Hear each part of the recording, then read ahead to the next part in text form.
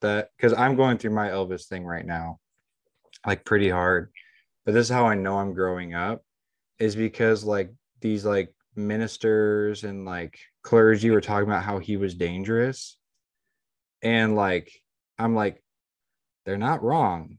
Like they're No. actually really not wrong. He really it strikes me when I listen to him how there was people like him before that, but not that marketable. And when he was that marketable, that friendly, that soft, that was able to introduce like a whole like different ethos to music.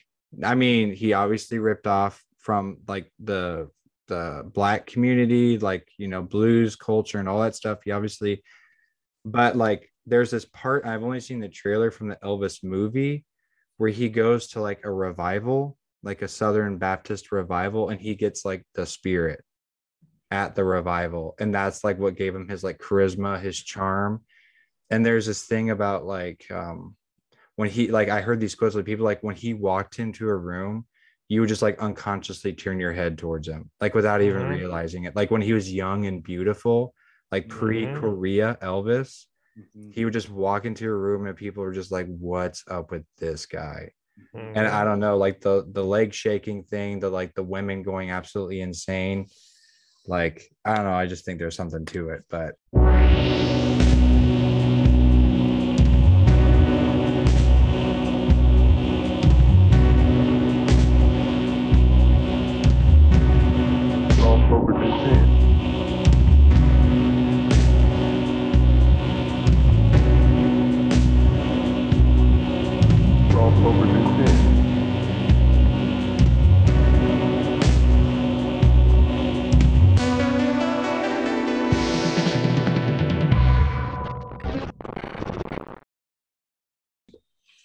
hi everyone, and welcome to Royal Path. I am your host, Andrew, and tonight I'm going to ask Father Turbo and Cyprian, what is something that you guys are just objectively bad at doing?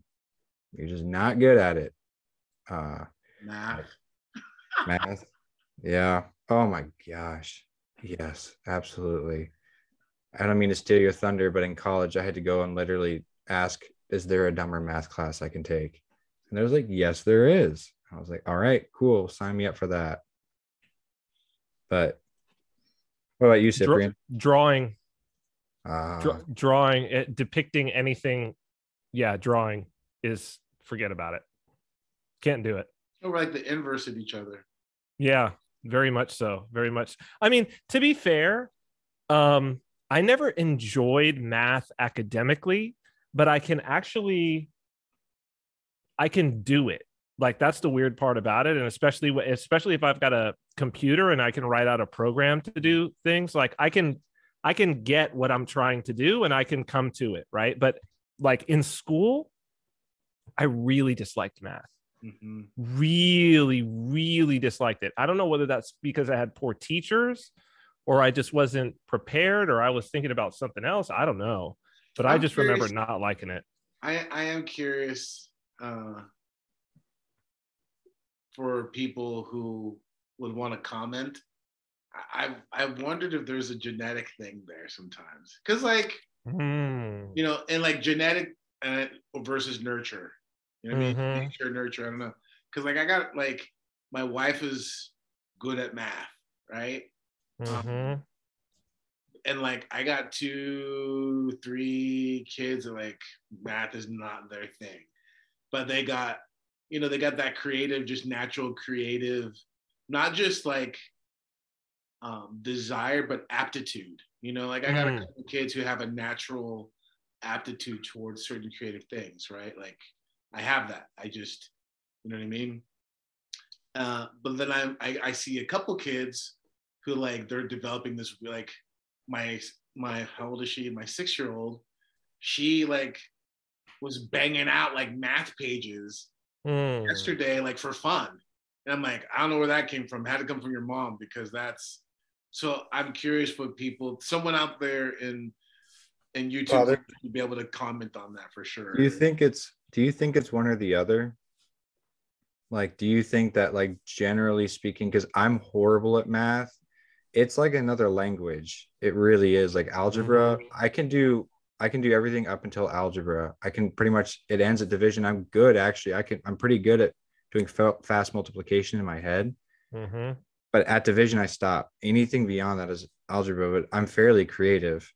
And I would say 80% creative, 20% math. Like, do you think it's that proportionally, like it generally I don't rests on one know. I camp over mean, the other? I honestly don't know. I honestly don't know. I mean, it's all Well, they call it like that. That would be like the right brain, left brain sort of dichotomy. I think it's got to be heritable. I think there's got to be some heritable aspect to that. I don't think it's all nurtured. Like I'm just thinking of my own kids. They love to draw. Love to. Like that's what like my 6-year-old, even yesterday, she's constantly asking for paper to draw. That's what she wants to do. Like in her spare time, she wants to draw, right? That's what so she's got all kind of art supplies and everything she loves to draw. I never am around drawing. Like I don't really draw with them, so they wouldn't have seen me do it. My wife doesn't, but she actually is very, very talented when it comes to depicting anything. Like she can draw like where I'm like, how do you do this? And from what she says, everyone in her family, like she's got painters in her family and the whole nine. She's like, no, everyone in my family can just draw. Yeah, like we just can. Honestly, it's a thing, man. Like my sister painted, my mom painted. You know, my sister like, you know, played accordion. You know what I mean? Like my dad owned records. Like my cousins were musicians. My cousins were like early like LA punk scene, like in the early 70s, like early 70s. So it's like that's in my genes on that end. Like I can see it. You know what I mean? I don't know. My kids are also great dancers and they love to dance, and I love to dance, and I always have loved to dance, and I've always been a very good dancer. But and my wife loves to dance, but that one's a little more predictable as like nurture because they're around music all the time. Sure. And we're dancing all the time, and we've danced with them since they were little kids. You know what I mean? So yeah. My daughter does this thing, little Xenia. She does this thing where, and my wife says I do it too, where like when she's listening to a song like really intently, she can like see it. And like my wife says I don't do that. I don't get that from music. Like, but I don't know how much that my came from a family of engineers, and I can't do like that at all. My dad was an engineer. My aunt is an engineer. Like I think there's one more in there somewhere, and I don't got that for anything. I don't got that. But seeing music is an engineer's thing. Like that's what's so interesting. Like if you're somebody who can see music, that is actually coming from the engineering, like same part of your brain that an engineer, because that's what you're doing is you're seeing patterns and connections between something, and it's becoming like a visual matrix, right? So it's like so programmers, the thing is like making electronic music, guys that I know who are software developers can make sick electronic music even if they can't play an instrument. Like it's two totally different things, right? They could totally make a track with the digital audio workstation and like all electronic instruments, totally could do it with MIDI and all of that. Try to get them to play an instrument, can't do it. Can I ask a question though? You know, a couple months ago, we had talked about how the new Dune was like objectively very good. Like, bravo. But it missed a soul. Yeah. Do you think that maybe the engineers that make that sick, like electronic music, maybe it's missing just soul a little bit? And like, that's not true of all electronic music. Like, without a doubt, there's some really good, like soulful electronic music. I haven't heard it, but I know it's out there somewhere. But like, there's tons of it. There's tons of it. But what I will say about the electronic music that is soulful, that is particularly soulful in my experience, is generally produced by instrumentalists. That's what I'm saying. So technically they can make like really cool, like objectively good music, but like it's missing something, you know, like there's just something in there that's like, I'm not quite sure about. I mean, it's good. It's really, really good. You're in contact with that technical aspect, maybe, and that's that engineering aspect that maybe Cyprian's alluding to. Maybe I don't know. I think what happens when you are, so I would go with like, this is a name people will know because he had so many hits, like somebody like Avicii, right? Who like had all of these major. I mean, he committed suicide, but he had all these big #1 pop electronic hits, and it's like, you look at his story and what he said, like he had no musical background, but what he was able to do is like copy what other people were doing very, very well. And so he developed this big toolkit. Like he spent the first 2 years of his production just copying everybody else at the pop level. So that's sort of like that seeing music thing, right? So he could just mix and match from things, and he could make things that had a pop sensibility. But I think that is where you see that there's no soul. Like the soul is something like inspiration. Yeah. Right. And like, that comes from a different place. It's not just technically good music. It's not just engineered well. It's not just produced well. You're like, where did that come from? Like I'm listening to something, and that could be either electronic, it could be instrumental, it could be singing, it could be whatever, but you know it when you hear it, I guess. and that's why Taskmaster will always lose his fights, because he's very good at copying other people's, like, memorizing instantly their fighting style and be able to use their same weapon, but he's always going to lose because he doesn't have the soul. He never has the soul. And, well, it's like, I taught you everything you know, but I didn't teach you everything I know. Oh yeah, I can see that.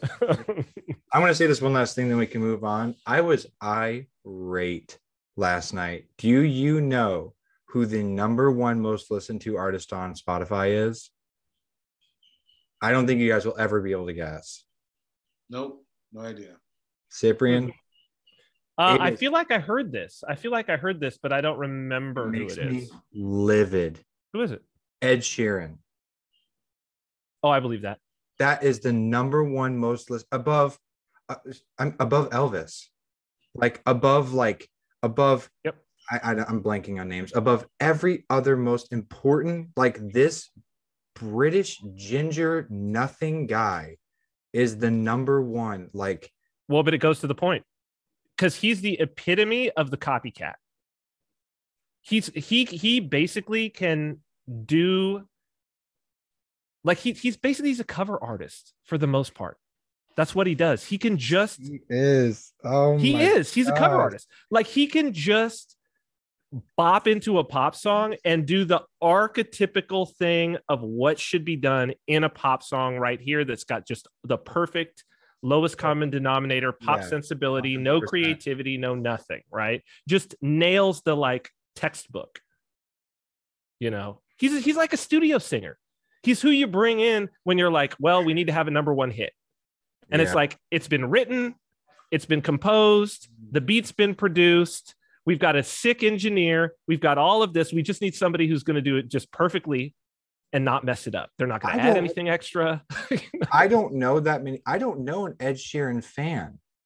Like, I mean, exculpating from my own anecdotal experience, like, how is I just like, I'll be quiet about because the songs, they like this. This is what I'm saying, right? Like, it's the machine. I know it's the machine, but like, I know, but why him? What did he do? Like, what deals did he make with, like, what particular, like, nefarious entities did he do to, like, because this guy's a nothing. You couldn't pick him out of a crowd. But like, vocally, he's so nothing. What's because we used to have a term for this. He's like so unobnoxious. Like, there's nothing that is off or that is, like, signaturely him. You know what I mean? It's just like you just plug him in. He's like this perfect cog in a machine. Just this perfect cog, and you're just like, boop, boop. We need a singer. We've got this whole song, because he's never going to write anything. He didn't write. He's got no writer credits. You go and you look at stuff. Ed Sheeran's not writing anything. He's not composing anything. He's not producing anything. I don't know. I haven't looked, but I can almost guarantee. Yeah, I don't know. I can almost guarantee. Yeah. I'm sorry. I just had to talk about that. Like, I was livid. Like, I was like, oh my gosh, when I found out. And my wife was like, what happened? And I was like, okay, I'm sorry, I'm gonna have to dial it back because you made me think like I'm probably making you think like Russia dropped the nuke or something like that. But like no, like Ed Sheeran is just the number one most listened to artist on Spotify. I'm trying to think of who would be like an act, because there are people like that in other fields, like actors. There are actors that you just like slot into a position. Like I'm thinking like people are going to hate me for this, but I think like Ryan Gosling is one of those. Yeah. Yeah, I can see that. He's just the guy where you're like, okay, we need a male lead who's not going to screw this up, who's like, who can draw at the, but nobody's really like, you know who my favorite actor is? Ryan Gosling. They like if people are like, who's your favorite actor? Ryan Gosling. But if people are like, Ryan Gosling's in this, they'll be like, oh, it's probably okay. It'll be good. Yeah. I mean, they like go unfreeze him from his like cryogenic chamber and like bring him out, and then he does the thing, and then they like go refreeze him again. That's basically it. Well, and to that point, you know, they're making a Barbie movie. Yeah. Who did they cast as Ken? Who did they cast as Ken? That's true. Ryan Gosling. That's true. He's nothing right? but an adult. There you go. Yeah. They knew. They knew. They knew. I was gonna say Paul Rudd, but I think he's another one. No, he is definitely another one. But he's got a flavor to him. I mean, I know people get mad at us when we go on and on about pop culture, so I won't go on. But like, Paul Rudd definitely has like, I don't know if Ryan Gosling would like, he might, but he wouldn't be good. But he wouldn't work in the MCU. Like, it's just an inevitability that he will make it in there somewhere because it seems like everyone is in it now. He will, but he's not going to be like good in it. Like, I don't think he won't be a superhero. He'll be like an ancillary character. Maybe, yeah. Somebody's assistant or like some government official or like something like that. Do you know? Have you seen Between Two Ferns? Yeah. Yeah. Did you see the one with Father? Have you seen Between Two Ferns? I've seen a couple of them. Yeah, there's one with Paul Rudd, and this is after this I'm done. But Zach Galifianakis is like, "Oh, so you're a practicing Jew?" And Paul Rudd's like, I've seen it. I'm not practicing. I perfected it. And it was just like, that's pretty good, dude. That's pretty funny. But that's why I'm saying he's got like a little bit of flavor to him. Yeah. Plus he's from Kansas City, so I can't hate on him too much. Fair enough. He's just a Kansas City dude. So anyway, today was a busy day for me. So it sounds like you guys have a topic, and I didn't really get to check out what it is. The church as our government. I caught that much, but it seemed like you guys had some stuff. So I'm going to hang back and get a vibe for what you guys are talking about. And then I'll pop in and talk about Star Wars and comic books as I see fit. And then we'll just go from there. Can I set it up, Father? Yeah.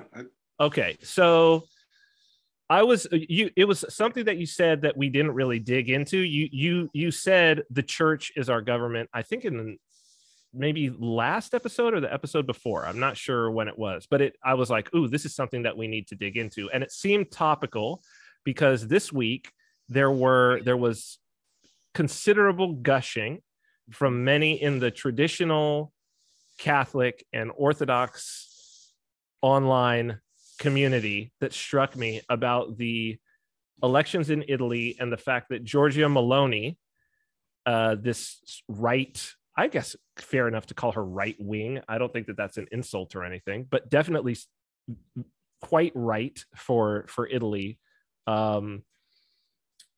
Individual is going to become the prime minister, I guess, due to these parliamentary elections. So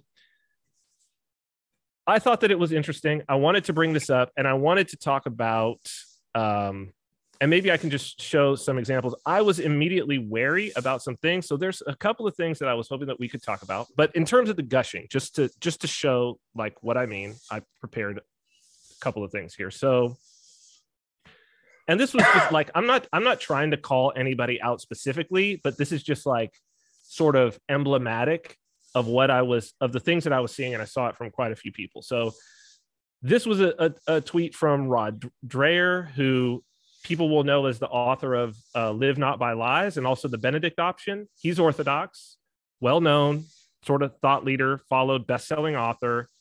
And then when she got elected and she gave the speech, a speech that people on the left were calling fascism or whatever, this was her like acceptance speech. And he said, my God, this is it. This is the thing. Giorgia Meloni is the one we have been waiting for, which seemed like a very weird thing for an Orthodox Christian to say. Especially the one we have been waiting for. He was the one that was warning us, because I've read Live Not by Lies. He was so as have I loved it. Yeah. I didn't love it, but I really appreciated a lot of the things that he said. But, you know, to be honest, I had this conversation, and I won't go on, but I had this conversation with someone early 2021 or something like that about him. And I was like, I feel like he might go a little bit too far to the right sometimes. Like, I feel like that he's a little bit more comfortable over there. So anyway, well, here he certainly, I think he certainly did. In this case, this is what I wanted to share, and maybe I need to stop my share and reshare for this, because I need to share sound and optimize for video clip. But let me go ahead and do that. So this was a clip. Radio Genova, I guess, shared it, but this is a speech, very recent speech from her, and the translation from the Italian of a section of it is, "We will defend our identity, God, homeland, and family." But for those who are watching and not just listening, I think the most interesting part about this for me, or most telling, is the expression at the end. And so if people haven't seen this, I just wanted for people to take a look at the little expression she gives at the end after saying this. So I'll just play it. Difenderemo la nostra identità, difenderemo Dio, patria e famiglia, e fatevene una ragione. That look right there. Yeah. I don't like that.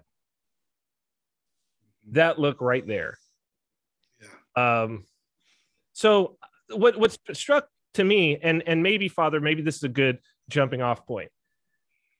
When I ran the translation through. That's an accurate translation. When she says, "We will defend God," we will defend God, it jumped off to me, and I was like, I don't think we worship the same God, because God's the one defending me.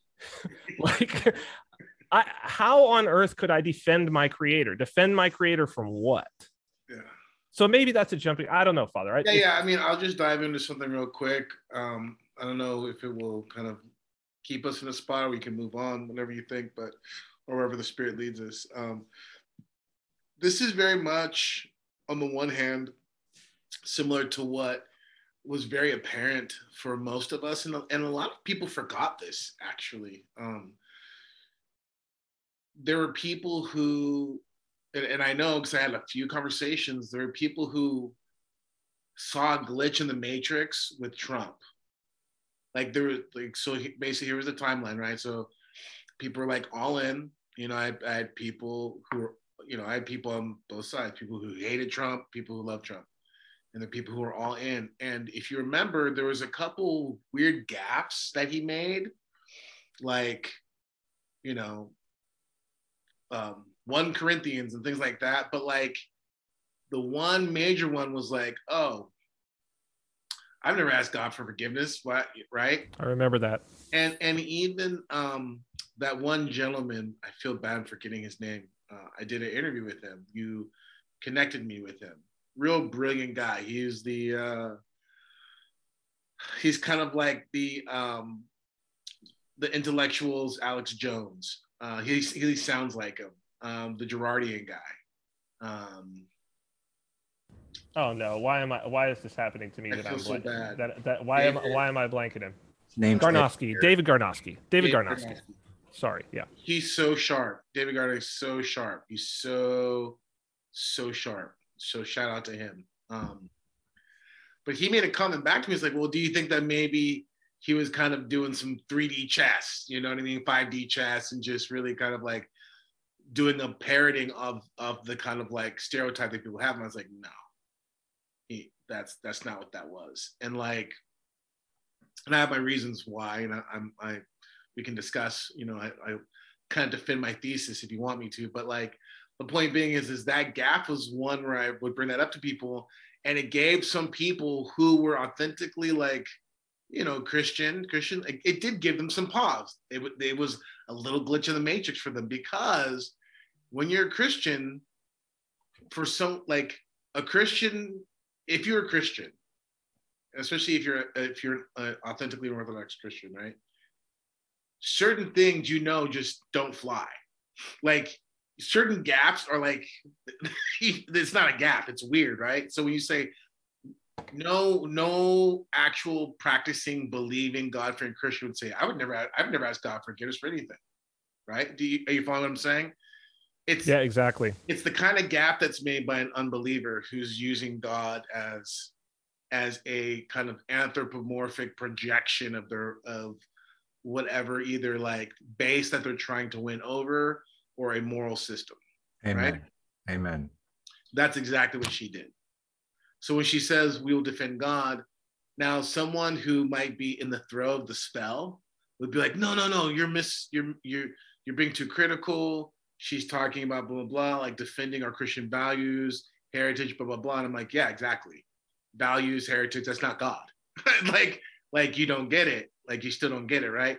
You actually, which, perhaps Roger is that guy, which he might be, right? You don't actually believe in the living God. Like you, Jordan Peterson, blah, blah, blah.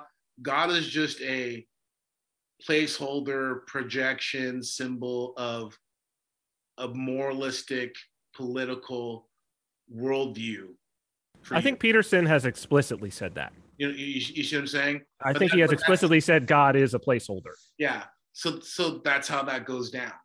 So that's why when she says that, and I don't know, I could be wrong, but I just want to get out ahead of it. I like to do that in real life anyways. It gets me in trouble, but I'm okay with it. Like, I could just see what some of our detractors would say, like, oh, of course you guys always have to kind of, be the contrarians or be whatever. But I'm just like, this isn't really about being contrarian. It's just like seeing it really closely. And a little fun little note. And I'm really glad for this, actually. This isn't some weird, like, patting on the back, like, haha, like I told you were right. But I've seen it, just the algorithm gave it to me. There's been a couple of these, evangelical, charismatic, whatever sites have been picking up on Rygar or whatever his name was, Regan, whatever, the South African guy. Rian or something like that. Yeah. And I'm super glad. Oh, are you talking about the Satanist guy? Yeah, South African Satanist. Okay. Yeah. And I'm only bringing him up because it's like, yeah, like whatever. But once you kind of get past the initial spell and then the initial kind of like infatuation of having your ears tickled, then maybe you can see. And that's what she is. I mean, it is this kind of snapshot of what we're warning about in regards of using like overcorrection from the right. So using maybe people who should know better, using the right coin, the right phrases, the right terms to disregard or to disarm their discernment, to kind of get them emotionally riled up so that they can kind of maybe believe some stuff that they, if under the correct circumstances, wouldn't be believing it. Like pointing out, saying this is obviously the beginning of maybe a fascist, a totalitarian, authoritarian leader. But since this pull to the left has been so extreme, we're so just like, and maybe rightly so, quote unquote, right, pun intended, rightly so, are thirsting for someone to come along and correct it. You're just looking to the wrong person. You're looking to the wrong. This is exactly what we've been talking about explicitly ad nauseum. Like, even so much about the one politician Cyprian brought up however many weeks ago about, like, I want a monster, and I don't care. I want a monster now. I mean, I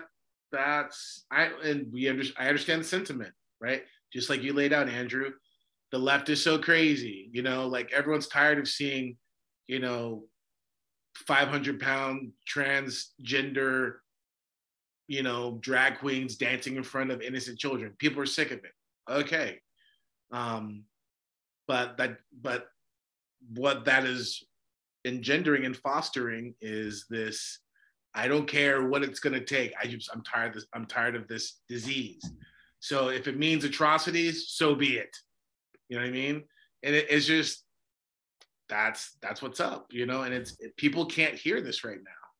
Well, there were two sort of criticisms as I brought this up and just was sort of publicly and also like privately with people sort of pointing out my red flags about less about, you know, it's an Italian right-leaning politician. It's like, she's going to do what she's going to do, whatever. It's not like there aren't right-leaning politicians all over the world, whatever. But it's more my, yeah. Well, my comment was, or left-leaning politician, or any politician. It's a politician at the end of the day, right? Like, it's a politician doing what politicians do. My reaction was more commenting on seeing people like Rod Dreher and others. I'm not going to name all the names, but let's just say there were others, right? Where I was like, these people seem to be caught up in this thing in a way that he should know better.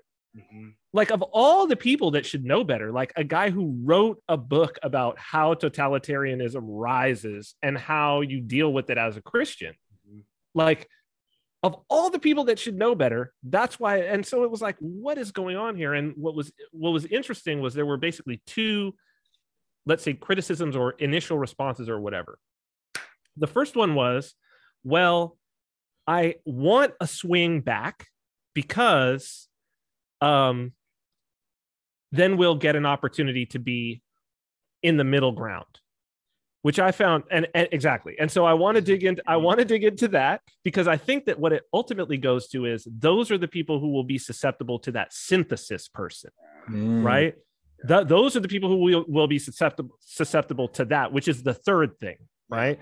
But then what I was getting was from the people who were, let's say, supporting the right swing of the pendulum, and this is from Orthodox people, right?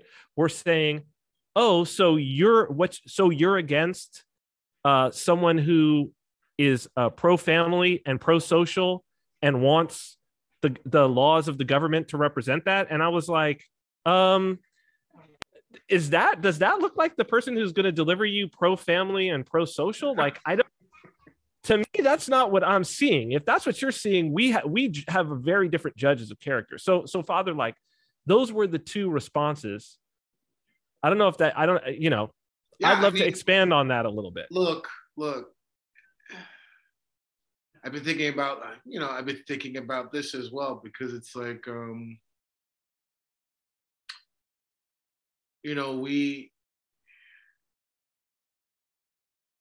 we seem to be put on this path where we're trying to articulate something further and further and further, right? And I realized that, like,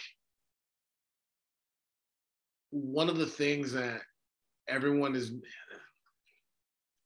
let me digress a little bit. Like, so I was sharing with you earlier today, because of working on this iconography project, I've just been meditating on the apocalypse, meditating on the book of Revelation, and getting to what the fathers teach on it, and, praying and looking at the iconography and all this stuff, whatever. And what is so wild to me, right, is that what we're talking, it's like this is what we're doing. And I know this is gonna make good TV, whatever, but I'm realizing what we keep trying to articulate here in regards to the royal path, I firmly believe it's what you need to have to navigate whatever iterations of the Antichrist system that is here and will come. And here's why. We brought this up, maybe, and I think tonight's the thing, we've alluded at it, I've alluded at it at times when we were real explicit. This is the big problem with the right, you're not prepared to lose. Like, you're not prepared to lose. Yeah. Yes. Like, yeah. you really, I'm ready to get at it with some people. Let's set the let's set the comments on fire, right? Like, I'm just saying, I'll say it, go ahead and throw me out there in the public square, you don't really know the spirit of you don't know the spirit that you're of, like the Lord told the sons of Zebedee. Like, you really don't get it. Like, you really, really don't get it. You're not prepared to lose, because you're going to lose. Like, when you look at the saints who persevere in the apocalypse, heck, when you look at the saints of the catacomb church of Russia, they lost. Like, I don't think people really appreciate it. Like, God bless Father Peter Hears with all that he's been doing to educate people about this forgotten history, and really carrying the torch that Father Seraphim Rose, blessed Seraphim Rose, really lit in regards of like getting people to be aware of, like, orthodoxy of the heart and suffering orthodoxy. But there's a bit of an inoculation, right? And what has happened, I think, is some people, it's like they're taking bits and pieces of it and not the whole picture. So in other words, they're globbing onto the need to resist. And I'm all about resisting. I am all about resisting, right? I'm all about resisting, especially when it comes to, like, anybody trying to blaspheme the sacrament. We've been talking about that ad nauseum the last couple of episodes. But, like, at the same time, the tension there is that you have to be ready to lose, like in the earthly sense, right? Because if you know your history, the Russian church, the true Russian church, didn't shoot its way to victory and be like, we've vanquished our foes. They were decimated. I don't think anyone's hearing me. They experienced, like, it's going to get me in trouble, but they experienced how much more of a slaughter than certain other segments of populations, right? Like the millions that were killed, the Orthodox Christians that were killed, far hundreds of millions, right? I just, it was not a story of like, we're victors in the earthly sense. And this isn't about trying to, I don't know what else to say about it in regards of, this isn't about anything, just that's the fact. That's the way it's laid out. That's like Christ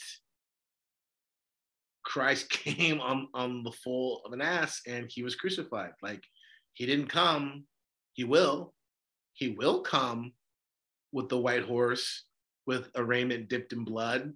Yes. But that time is not here. It's nigh, but it's not here. And it's not for you to wield.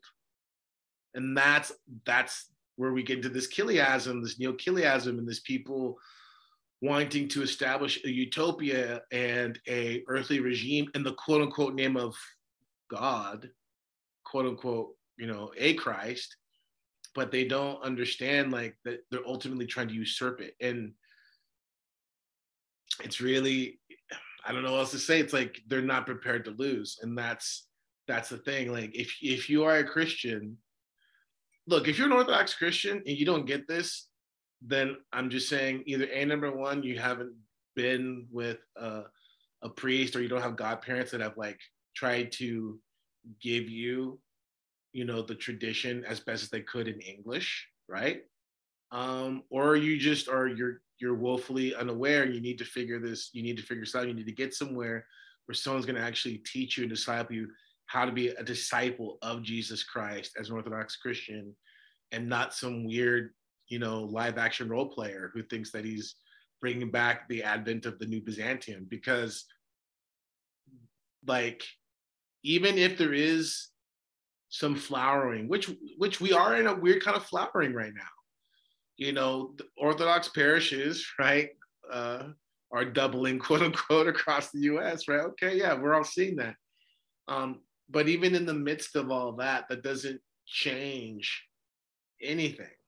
We just shot up to like 0.5% of the population. Yeah. And if we shoot up to like 85% of the population, and then we start saying like, okay, well, let's kill the other, 15 or whatever, then we really were never that 85% in the first place. If that makes sense what I just said. You know what I'm saying? Yes. Like, that's not how we roll. Read a history of the Balkans.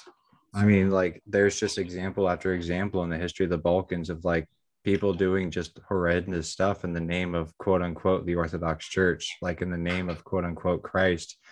I'm not even talking about just like waging war in general, but like actually like specifically like doing specifically And, like I'm going to say something. It's going to be, controversial. Stuff happens.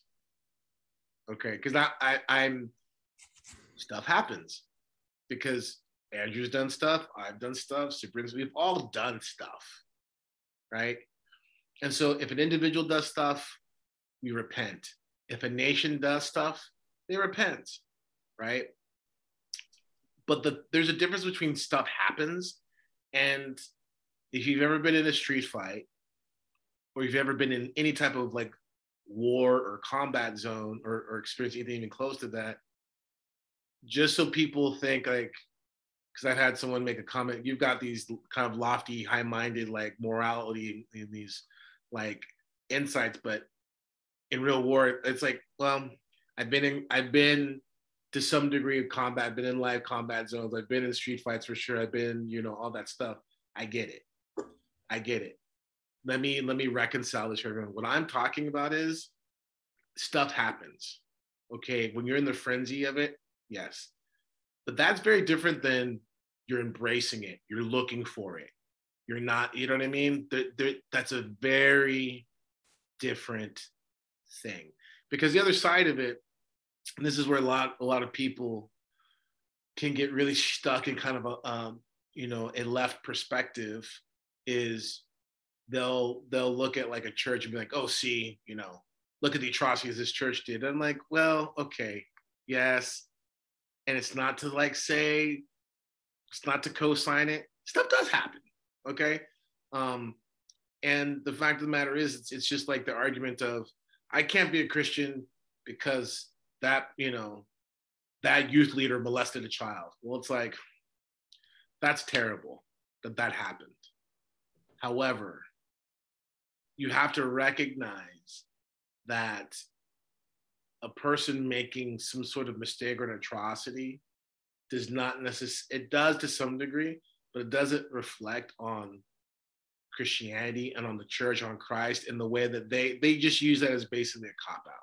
Sure. So like, I have to kind of acknowledge that because I get that, right? Like, but I just want to say stuff happens, like we talked about this a couple, I don't know how long ago, but like with the Iron Guard, it's like, ooh, Iron Guard, like they were fascists. Like, hey, yes, they became fascists. Yes, they got into some anti-Semitism. Yes, that's all super bad, not for it. But it had some good insights early on. And the Iron Guard kind of proves my point. If you don't guard against this, what we're talking about being kind of taken by the tide of morality and, the intoxication of victory, that's what happens. You end up becoming the thing that you are fighting against. Yes, on both sides. Like I think there's this idea of, you expressed it so well there, Father, of like, that was the criticism. The criticism kept coming back like, well, then how do you expect us to win? Right? It was like, how do you expect us to win? And it's like, no, we don't win. Like, that's, what do you mean expect us to win? Like, and I was, to a few of them, I was like, you really need to just start reading the lives of the saints. Yeah. Like, that's what's let me know what it is to be a Christian, is to read the lives of the saints every day. Because if you read the lives of the saints for a week, you're like, oh, because it's like, and it's not like you can't change the government, because there's innumerable saints who, through their martyrdom, the governor who was persecuting Christians not only repented, but became a Christian. Yeah. It's like, no, it's like, no, through their loss, through them being tortured, through them standing, through them Forgive me. Like, Metropolitan Amphilochi of blessed memory. May God grant him paradise. Like, there's murals of him all over like Montenegro and like Serbia and stuff now. And he, right before he passed away, like he's the one who like he overturned the oppression of the government.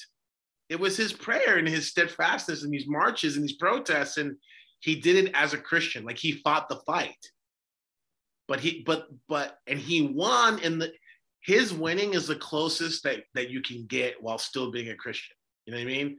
He didn't shoot a bullet.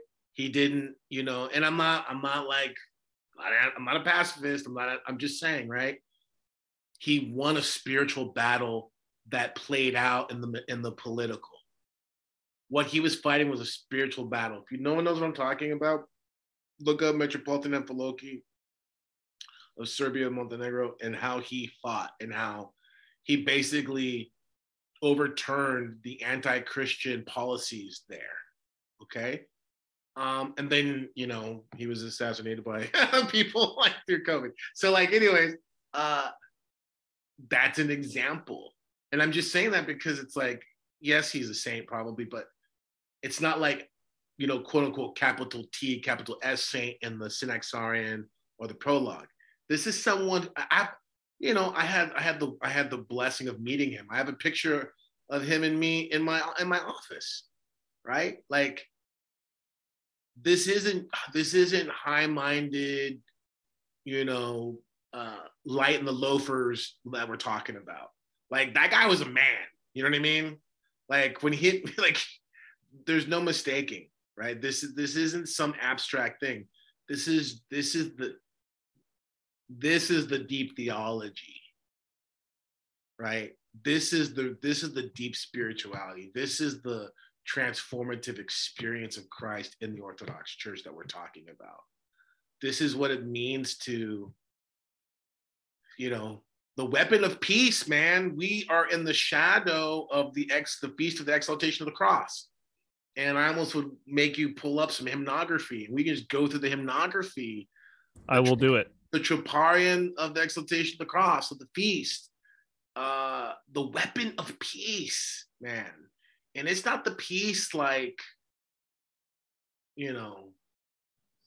whatever, Haight-Ashbury peace. That's not what we're talking about. It's my peace I give to you, not peace of the world gives it, do I give it to you, right? The peace of Christ is different, Hey, Father, we should start an Orthodox Christian band called Prayer Against the Machine.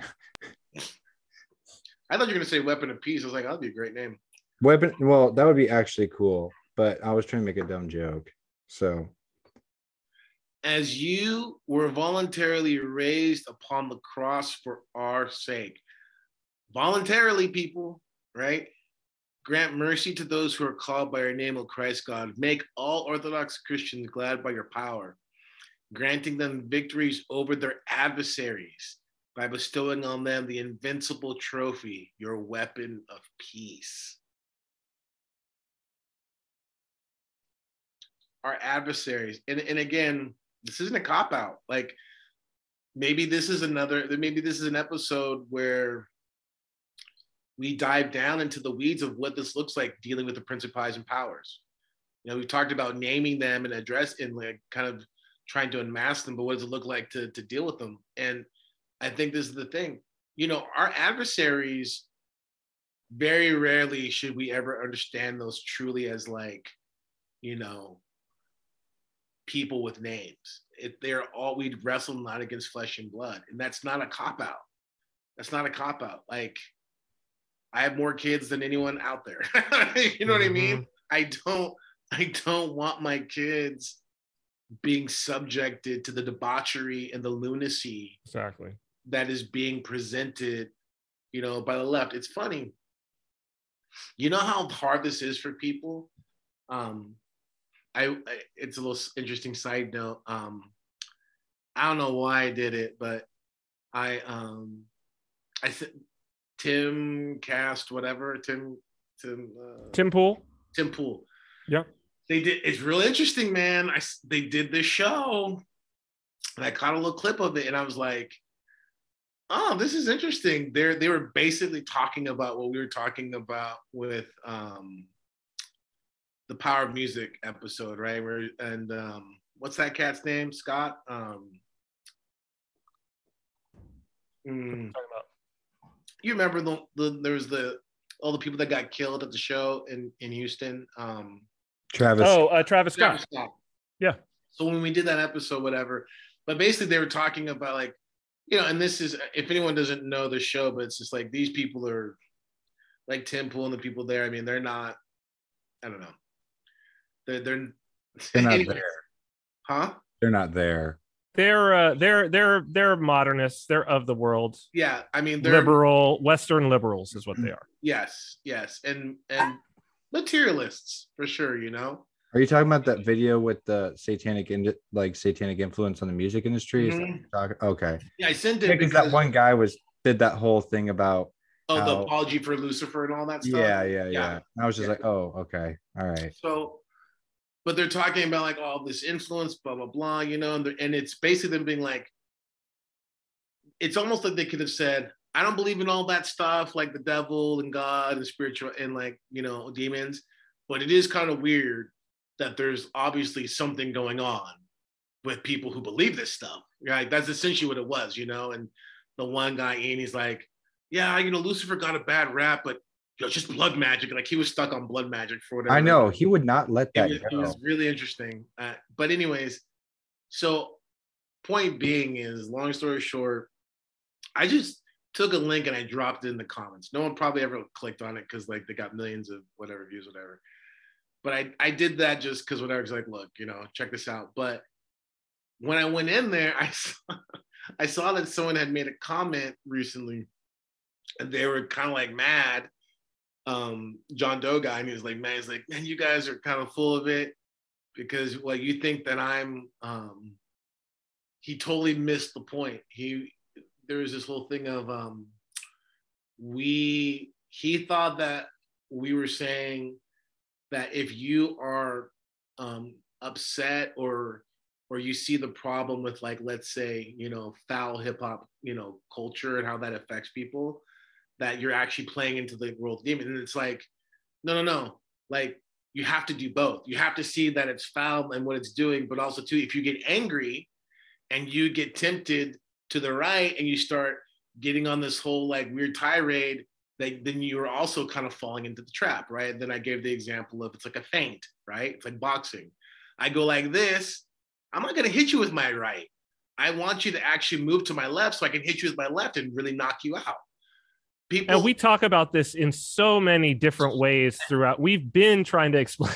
We're trying to chop this up for people. It's like, I almost feel like we should just maybe I don't know, we should stop talking, pull up some like boxing and some like MMA fights and be like, see how this works?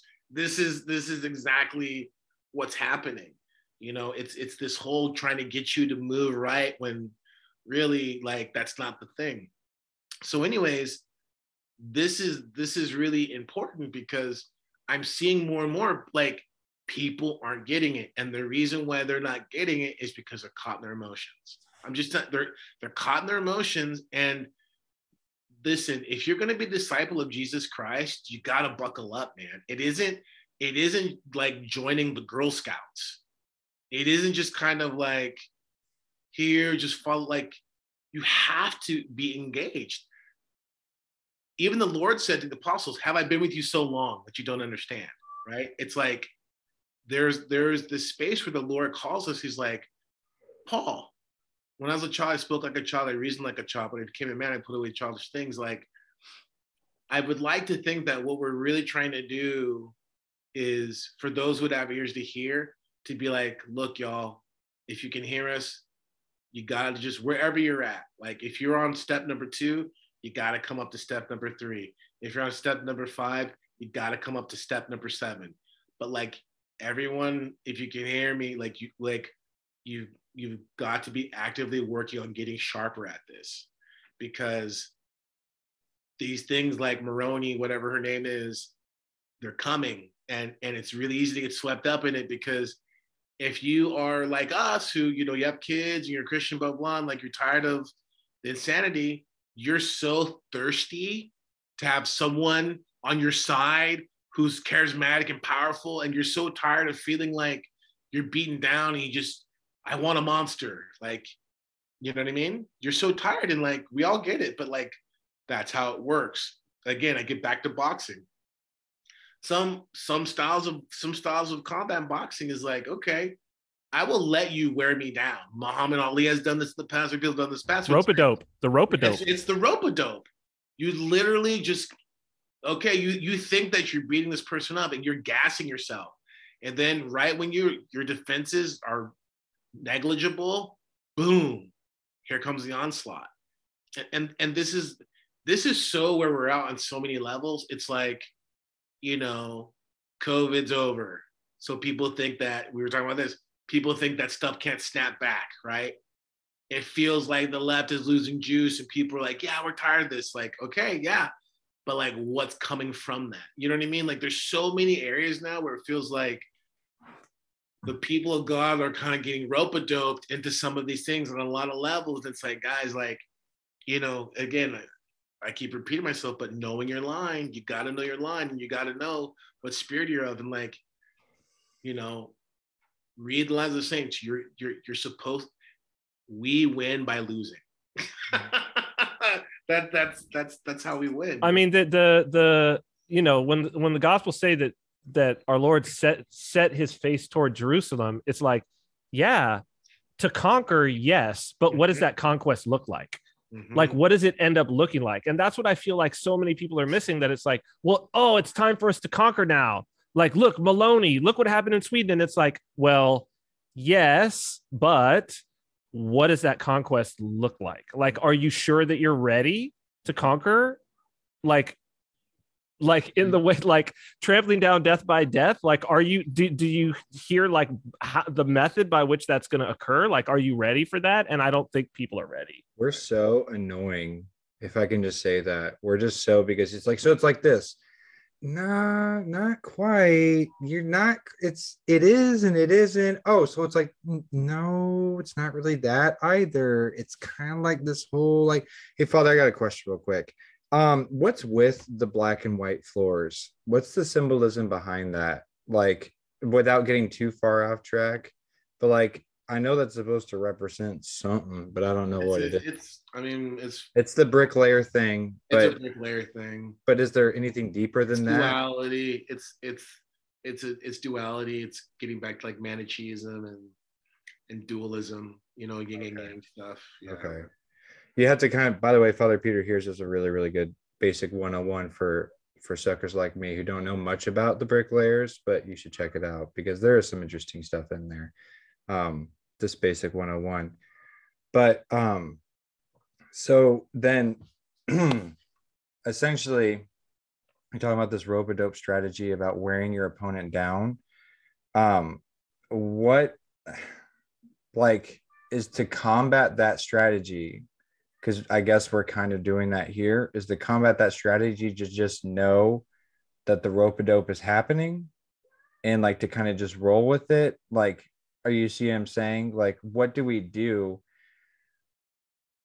to like kind of counter this? Like, because it's very easy to get caught up, like swept up into this movement of like, yes, it's time for restoration. It's time to get back to where things should be. What do you do to like avoid that? Like, love of God, prayer, humility, sure, like all that stuff, but what does that look like? Does it like, do you have to have your mind in order to like to see the traps? Does this look like prayer? Does this look like because I mean, I know people who are quote unquote very prayerful and they're not seeing it. Like they're absolutely 100% buying everything that's being sold to them. You know, Putin's the next Hitler. Orange Man needed to go so that we could make way for actual Christian rights. They're quote unquote very prayerful. They're spending a lot of time. What does that mean though? I guess that's where we get to is like, that's what I'm asking. What does prayerful mean? Because you know, right contemplation brings right action. And if you're praying correctly, then there isn't multiplicities of truth. There isn't like multiples, like this is the thing, right? There isn't like a bunch of Jesuses and a bunch of Holy Spirits and Like there's one God, right? And so if you, I mean, this is, if you are submitting yourself to the life of the church, pursuing a life of repentance through praxis, through the ascetical life of the church to whatever degree that's blessed, you're practicing a measure of obedience, you're participating in the sacramental life. You have accountability, you know, either through, you know, I mean, that accountability comes in all kinds of ways. You're like, I don't got a good priest. He's a Covidian. Okay. Do you got a godfather? You know, do you have a wife or a husband? Like you can practice obedience anywhere. St. Paisios, he gave himself to be obedient to like a teenage boy at one point in time because he didn't have an elder, Yorunda. So he's like, well, I'll just be obedient to this kid, right? If you're really serious about it, you can find that place of obedience and you don't got to worry about like, well, I don't want to be led astray. If you really, with your heart, say, I want to follow Jesus Christ, the real Jesus Christ, not the Jesus Christ of my making, but like, I want to know who he is and you believe in your heart, then God will provide. We've talked about this so long ago, like Cyprian's living proof on an island in Saipan. It's like, he got baptized. Like it'll happen. Like, and I know it happened because there's a dear brother in Korea who he thought there was no hope and he got baptized, right? So like, I don't want to hear it. I've seen too many examples. Like if you sincerely want to follow Christ, then you begin to follow and practice the tradition with authenticity and humility. Then that type of prayer will begin to open your eyes, because here's the thing. We can chop this up so many ways. It's like the lives of the saints show us, like, you know, if someone comes and tries to hurt your wife or your daughters, Andrew, I'm going to stop them. I'm going to stop them. I'm not going to let them physically harm your daughter or your wife. I will stop them, right? But if they come and they're like, hey, you know, whatever, you know, I don't know what that would look like, but they're coming for me and it's clearly like it's because of my faith in Christ. Well, then, all right, you know, you can take it. You can take me. And here's why. What's the difference? The difference is when I surrender myself like that, I'm showing them, I'm putting my faith in Christ and I am going to now follow the example of my master, right?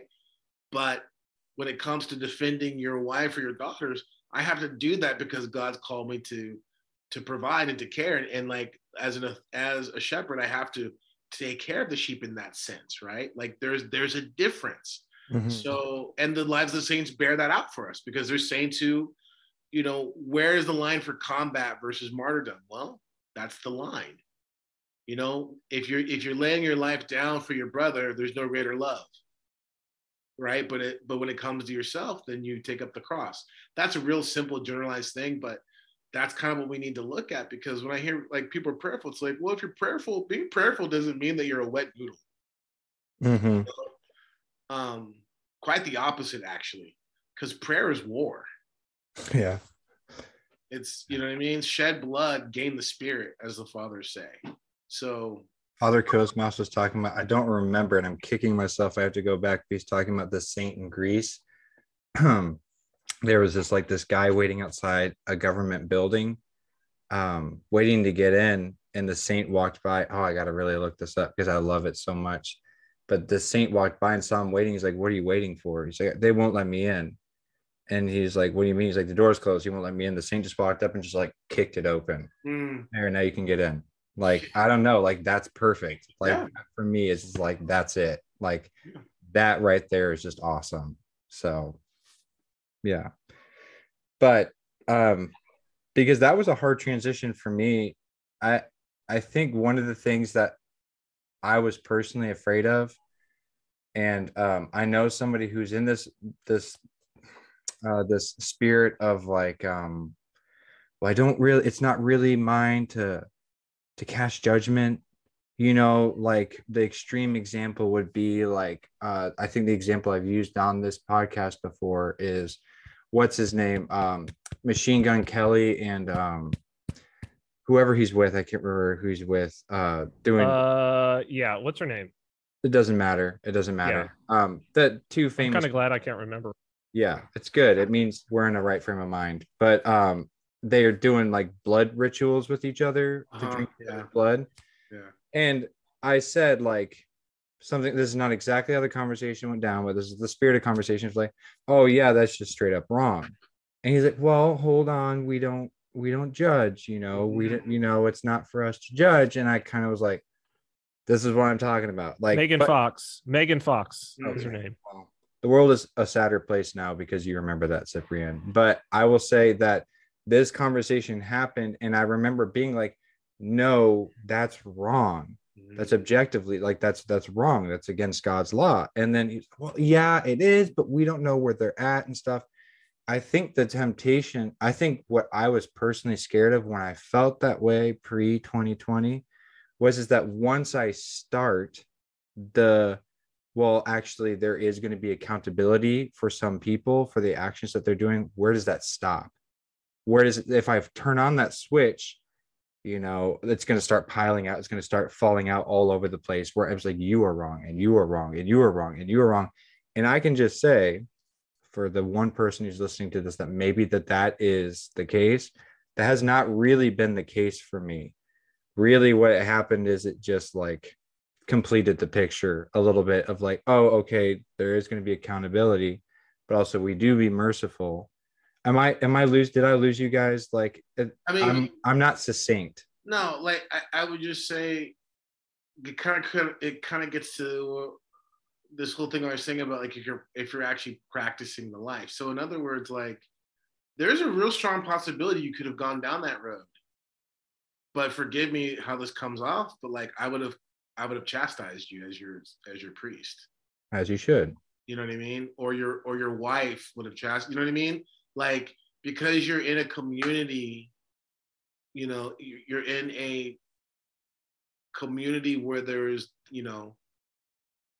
a desire to practice the Orthodox faith with love and authenticity and humility. Like there's real accountability. Like not the whole like, hey, we're no offense to anyone, but it is what it is. Hey, we're evangelicals and we're reading the Bible. We want the early church and we want to count it like you trying to make up your own governance, make up your own accountability, that's what evangelical churches do.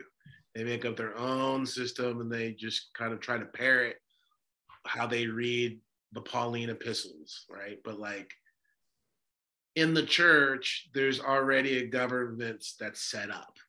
And it works so well that even when you got, weird archbishops that are going off the rails and baptizing like weird things and all that stuff, that account we don't have to despair because we know that the wisdom of the church and the governance of the church and the way the church is set up, because it's set up by Christ, the law will eventually play out on that. Does that make sense? Yes. So yes.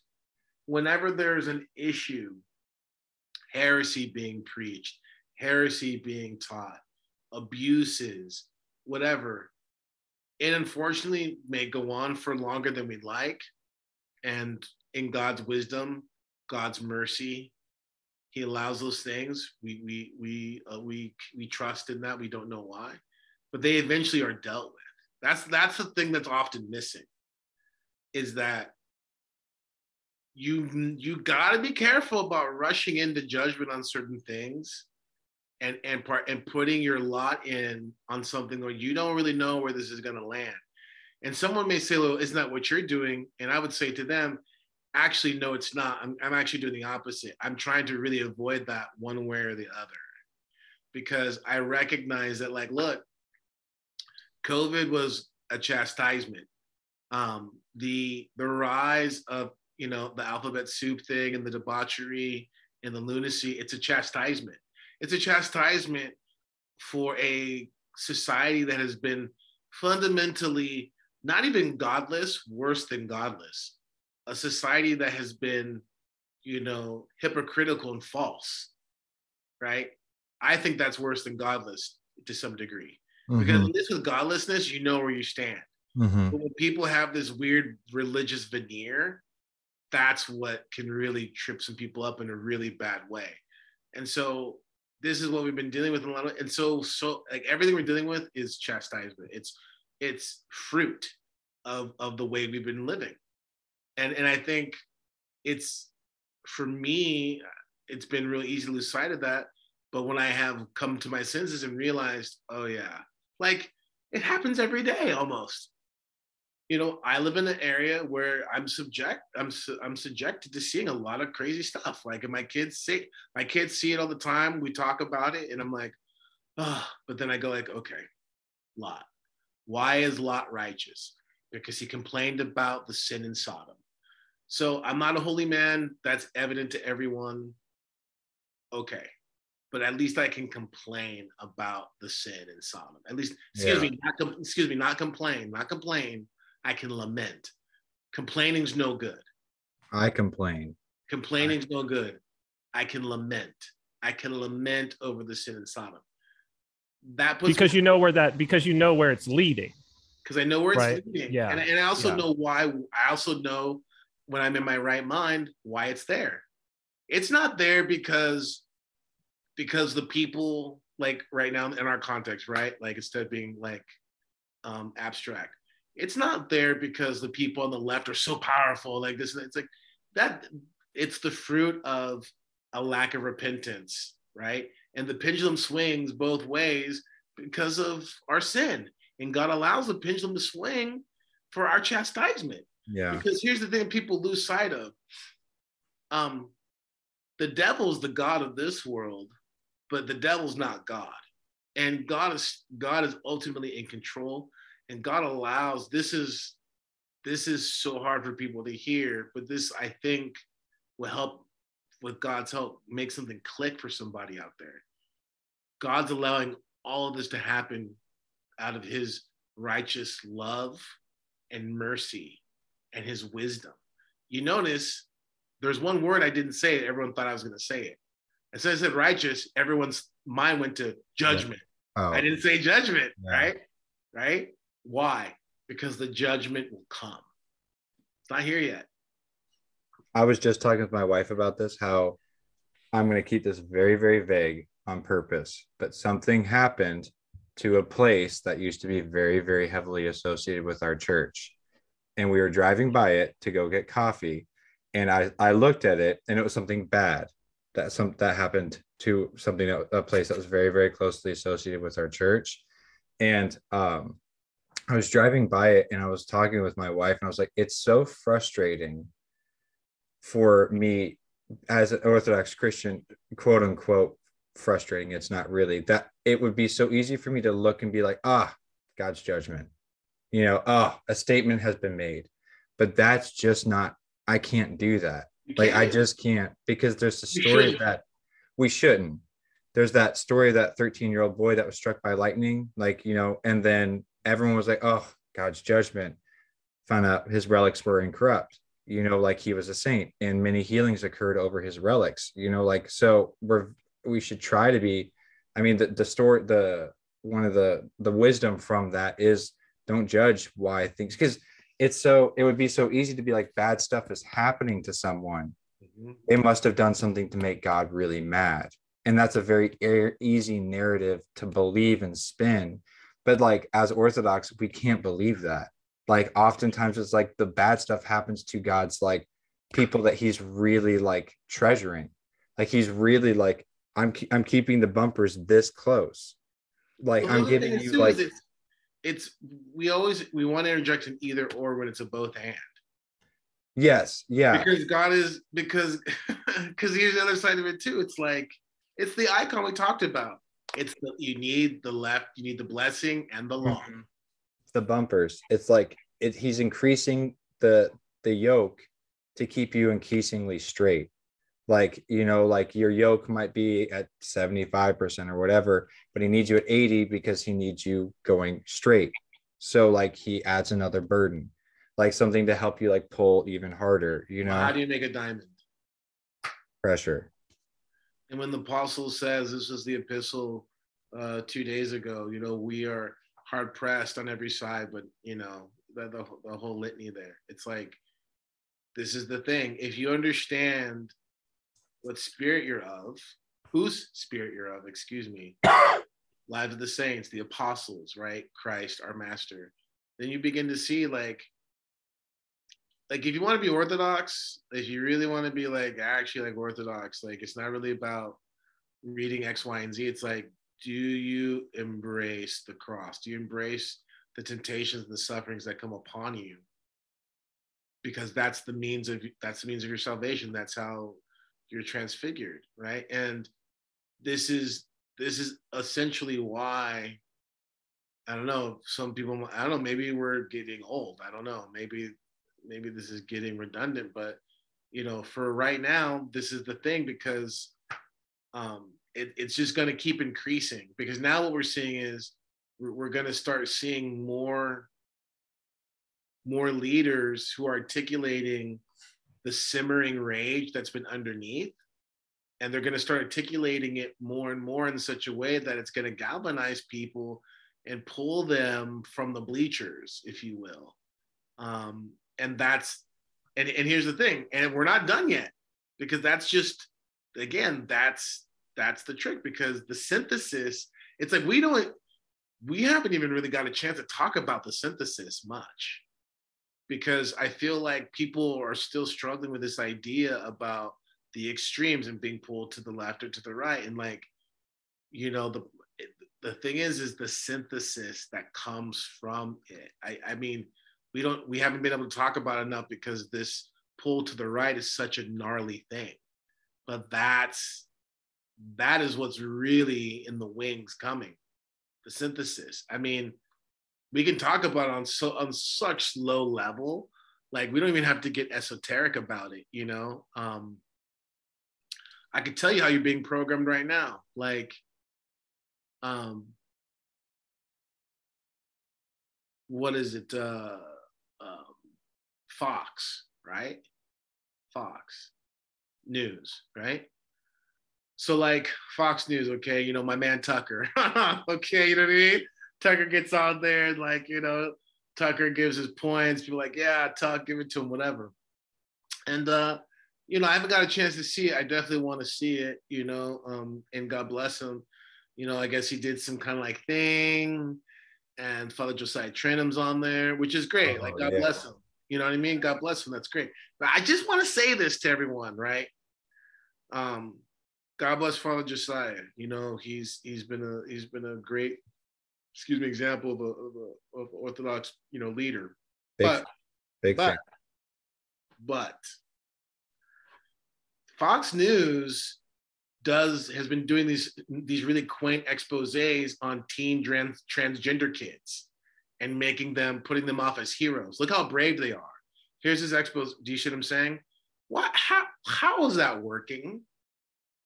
How is that working? How is it that you'll get Fox will make, all this uproar on the whole spectrum, Megan Fox to Father Josiah, have all these people speaking out on traditional family values, this and that, but yet you're doing exposés. Does anyone know what I'm talking about? Have you seen these? Where they, okay. Yeah. So they're starting to slip in these pieces, these inspirational pieces on transgender kids who like are transitioning as teenagers, like painting it as heroic. Okay. Now Fox News is doing this? Fox News. Wow. Fox News, and it's slipped under the radar. But you look it up, you can pull it up right now, you can find it. But people, I'm gonna go on a little search right now. It's slipping under the radar, and I'm just showing you, because I know I'm sure there's someone who's like tuning out because they're sick of hearing us and me specifically talking about this abstract thing of the temptation from the right and all this and that. But I'm telling you, right? That's part of the way you get worn down, because you're so used to clickbaity, you're so used to needing the hit, and these things are starting to get slowly fed into you, where Fox News is doing these pieces on like, and it's slowly going to come, because that's the synthesis. I'm going to give you another proof. Okay, that thing, Caitlyn Jenner, right? Running as, Pride Month continues as we highlight the story of Rylan Whittington, whose journey of transitioning at age 5 has been seen by 7 million people in a family YouTube video. Brian Yannis has the story about that family that hopes You their ain't lying, experience Father. can help others. Watch here. If you saw me walking down the street, you wouldn't think anything different. 14-year-old Rylan Whittington is a typical Southern California teenager. And the Whittingtons, along with mom Hillary, dad Jeff, and sister Brinley, are a typical family. The only difference, though, in Rylan's eyes, is what this family can mean to the tens of thousands of kids under 18 who identify as transgender. We put our story out there so people could see that, like, there's another family out there that is going through what we're going through, or there's another family who's proud of who they are. Before Rylan could even speak, he managed to tell his parents that he is a boy. I could just see it. It wasn't him trying to be a brat. It was like painful. It was truly painful for him to have to wear feminine clothing. And Okay. Yeah, I was gonna say, can we Before he could speak, he told them that he was a boy.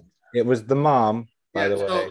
So let me just get out ahead of this. Bruh, it's Fox News. You're absolutely right, Father. Like, let me get out ahead of this, okay? Because like I've said this before, and apparently, you know, bravo for us, I guess, for putting out too much content, to being too quick, because I have to go back and say, like, look, okay, this is part of the thing, because I'm not saying get the torches, get the pitchforks, go get the trannies. That's not what I'm saying. I'm not saying that, right?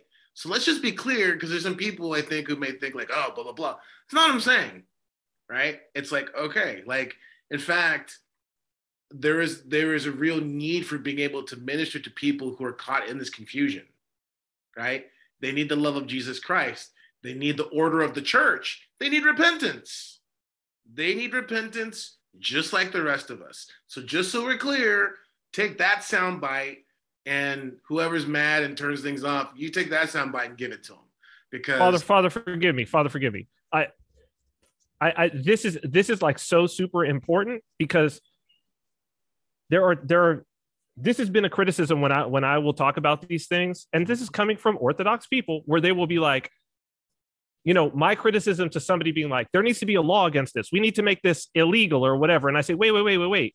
Like, I think our orientation is a bit off here. I think we're pointed at the wrong thing, because like, and then they'll say to me like, well, what are you saying? It should be illegal. Is it better that it's legal or illegal? Isn't it better if it's made illegal? And I'm like, listen.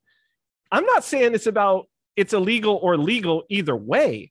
I'm saying the issue here is repentance. Yeah. Like the issue here is here's a human being who needs to be saved. Right. That's like, here's the person that needs to be saved, like as we all need to be saved. As we all need to be saved. Not needs to be made a criminal, needs to be saved. And here's the thing. Shall we have another kind of like meta of the royal path, right? Like, not only do they need to be saved, but they also don't need to be pushed further into their delusion and applauded like they're a hero. Getting me back to what I was saying about Caitlyn Jenner. You know what I mean? And Caitlyn Jenner being the woman of the year, and Caitlyn Jenner being lauded as this brave thing, and like all this stuff. It's like, no, that's lunacy. I don't need to sit here and be like, we should line them all up and pull a No Country for Old Men on them. Like, I'm not saying that, but at the same token, like, we can't celebrate something that's clearly out of order, and there's illness, right? So, and Father, if I may, sorry, forgive me. Please. The same Caitlyn Jenner who, while all of this was going on, literally killed somebody and had no repercussions happen. Oh, what do you mean? I don't know about this at all. See, huh? was driving along, texting, hit somebody, they died, and there was no. I never heard of this. And that's how crazy it is, right? Oh, man. Like, and it was while all of that was going on. Of course. Oh, here, I'll pull it up. Jenner. So while you're pulling that up, let me just close the loop on this Fox thing. So like, it's being fed to people slowly. That's the synthesis. Because what's going to happen is You're gonna get people who are moralistic. I'm a Christian, blah blah. Like, yeah, I'm a Christian, but I'm not like those people. I'm not like those, Trumpers or, whatever the pejorative it is gonna be. Which means like, hey, live and let live. I don't really care. People are into like, little boys, or people are into trans. Like, I don't really care, right? Wow. And like we can't do that. Wow. That's wild. Caitlyn Jenner won't be charged with manslaughter in fatal crash. Los Angeles District Attorney's Office has decided not to file vehicular manslaughter against Caitlyn Jenner in the Malibu car crash that left one person dead earlier this year. That's wild. Yep. Wow. Rear-ended a car, pushed it into traffic, and another car hit it, and somebody died. Talk about no repentance. You never even heard this mentioned. Never mind this incredibly famous person ever like getting on TV and being like, I had a part in, regardless of anything. It's like, yo, you hit somebody's car. You were driving a car, you hit somebody's car. Because you hit their car, they died, and you say nothing. And you're the woman of the year. He was probably the Hummer, right? Then? Yeah. Yep. Wow. Driving a Hummer, nonetheless. That's wild, man. That's wild. Like, no, I think it's a G-Wagon. I think it's a Mercedes G-Wagon, which is like way more expensive. The reality is like, this is how corrupt, man. Can I? Totally, man. There's something I wanted to say about applauding the sick. I don't really like him that much, and I think he's way off on a bunch of stuff, but Bill Burr occasionally nails it. Vis-a-vis, like, he's really good at feminism stuff. Like, one of my favorites that he did was like, he was standing on stage and he's like, one day we're gonna have a woman president, and everyone started applauding. He's like, shut up, you don't even know what her platform is. She could be a Nazi. This person I'm talking about right now, she could be a Nazi, and the fact that she's a woman is enough for you guys to applaud for her. And like, that's it. Yeah, and that was good. But then another one is he's talking about overweight people being applauded for being overweight. Look, that's not what I'm talking about. I don't think that like people should, like, again, are we wanting to turn like overweight people into criminals by ridiculing and shaming them all the time? No, that's not what I'm about. But he makes a really good point, because he's talking about all these like 500-pound women being praised, like, yes, you're a queen. Look at you. You're magnificent. Don't lose a pound. Yes, queen. Yes, queen. And he's like, it's equivalent to walking up to a drunk, laying face down the street in his puke, and being like, yes, you are living it. You're living your best life, dude. Live your journey to the best that you can. And I was like, that's so poignant. It's so like I said, I don't agree with him about a lot of stuff, but occasionally he really nails it. And again, walking that royal path, it's not like the alternative of what he's criticizing is to go on and immediately start being like, all right, fatty, here's a deal. We're going to start doing 10 sit-ups and 10 push-ups every single day. You're off all carbs. You're now keto. You're going to do intermittent fasting. We're getting you down. Well, that's the first page of 1984, right? Where they're forcing everybody to exercise in front of the screens. Oh, but I think the prime example of this is Lizzo. You know, Lizzo, the rapper, singer, whatever. The last 2 days, right? Like, isn't that like... I don't know, but she's constantly showing up in these like sheer outfits where you could see everything, every part of her body. And it's like, and then the media will be like, Lizzo, brave and beautiful and sexy outfit. And it's like, okay, but the key for me is, look, actually, there's a problem going on for her here, because even if she had the body of like a goddess, even if she was like a professional bodybuilder, like, she shouldn't be showing up in public wearing basically nothing.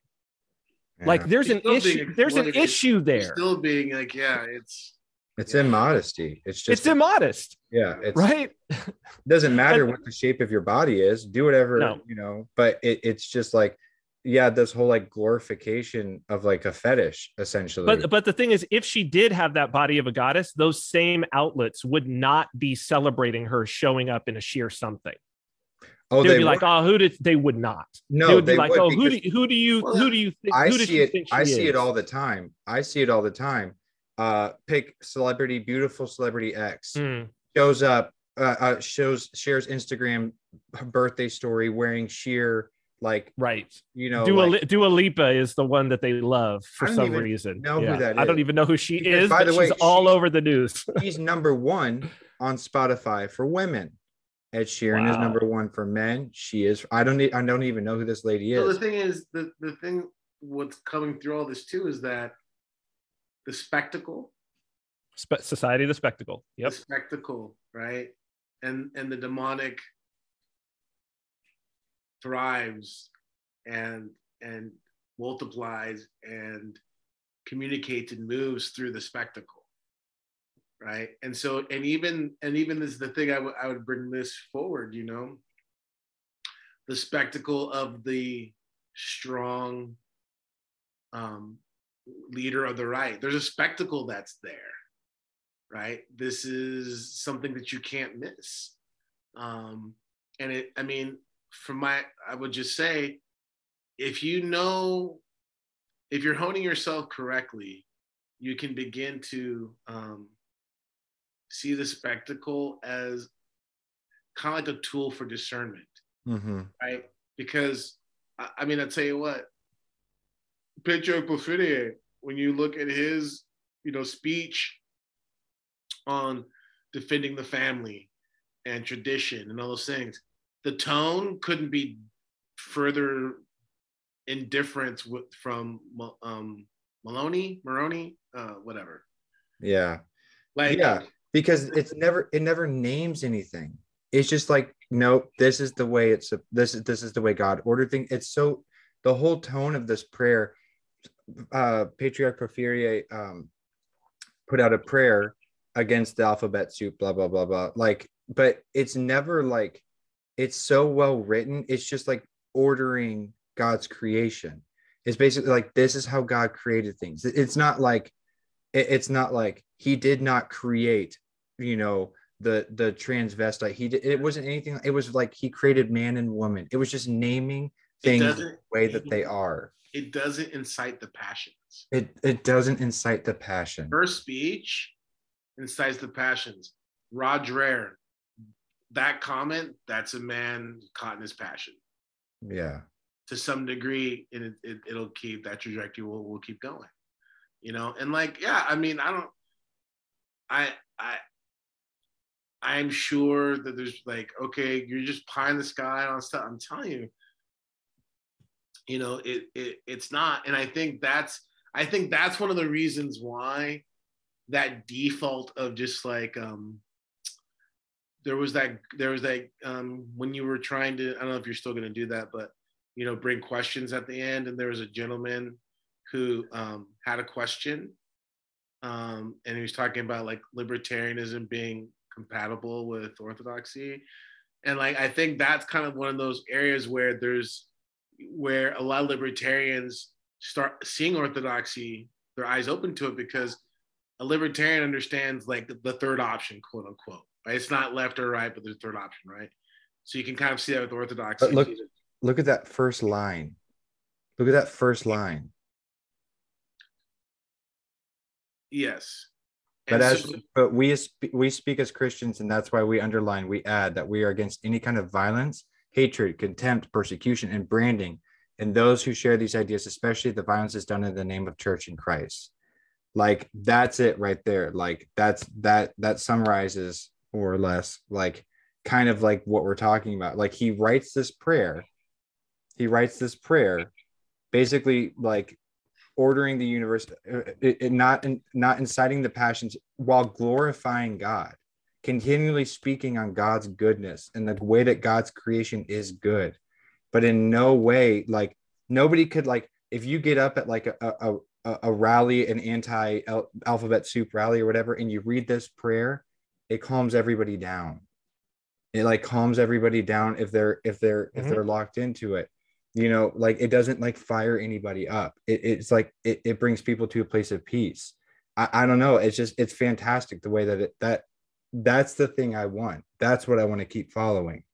Like that passionless, like the way to speak on it in a way of like, well, you know, no, it's not right, but we don't go out and find these people and stick them on an island and then nuke the island. We don't do that. That's just like nothing about that is good either. I think it's important, like, because I've also been thinking a lot about this and seeing it as, there goes my connection. Can you guys still hear me okay? We can hear. Okay. So, but no, I think the second part about like, so much, and like the thing with Maloney, you know, in Italy, and the thing with Trump, and the thing with DeSantis, and all of that is it's all reactionary. Mm-hmm. It's all a reaction, which says, and this is even Patriarch Porphyry saying, like, the church is not waging a crusade. You know, he said, who's leading the crusade? Others came to our house and propagate their ideas to us, impose them. They want to tell us what we should be and what we should be and what we should be and what we should be. In this story, we are the ones who are exposed to violence. They force our minds. They're raping our soul. They would like to, but they won't be able to. And it's like, yeah, tradition. You can't be both traditional and reactionary. The two can't go together. That is so important. They force our minds. They are raping our soul.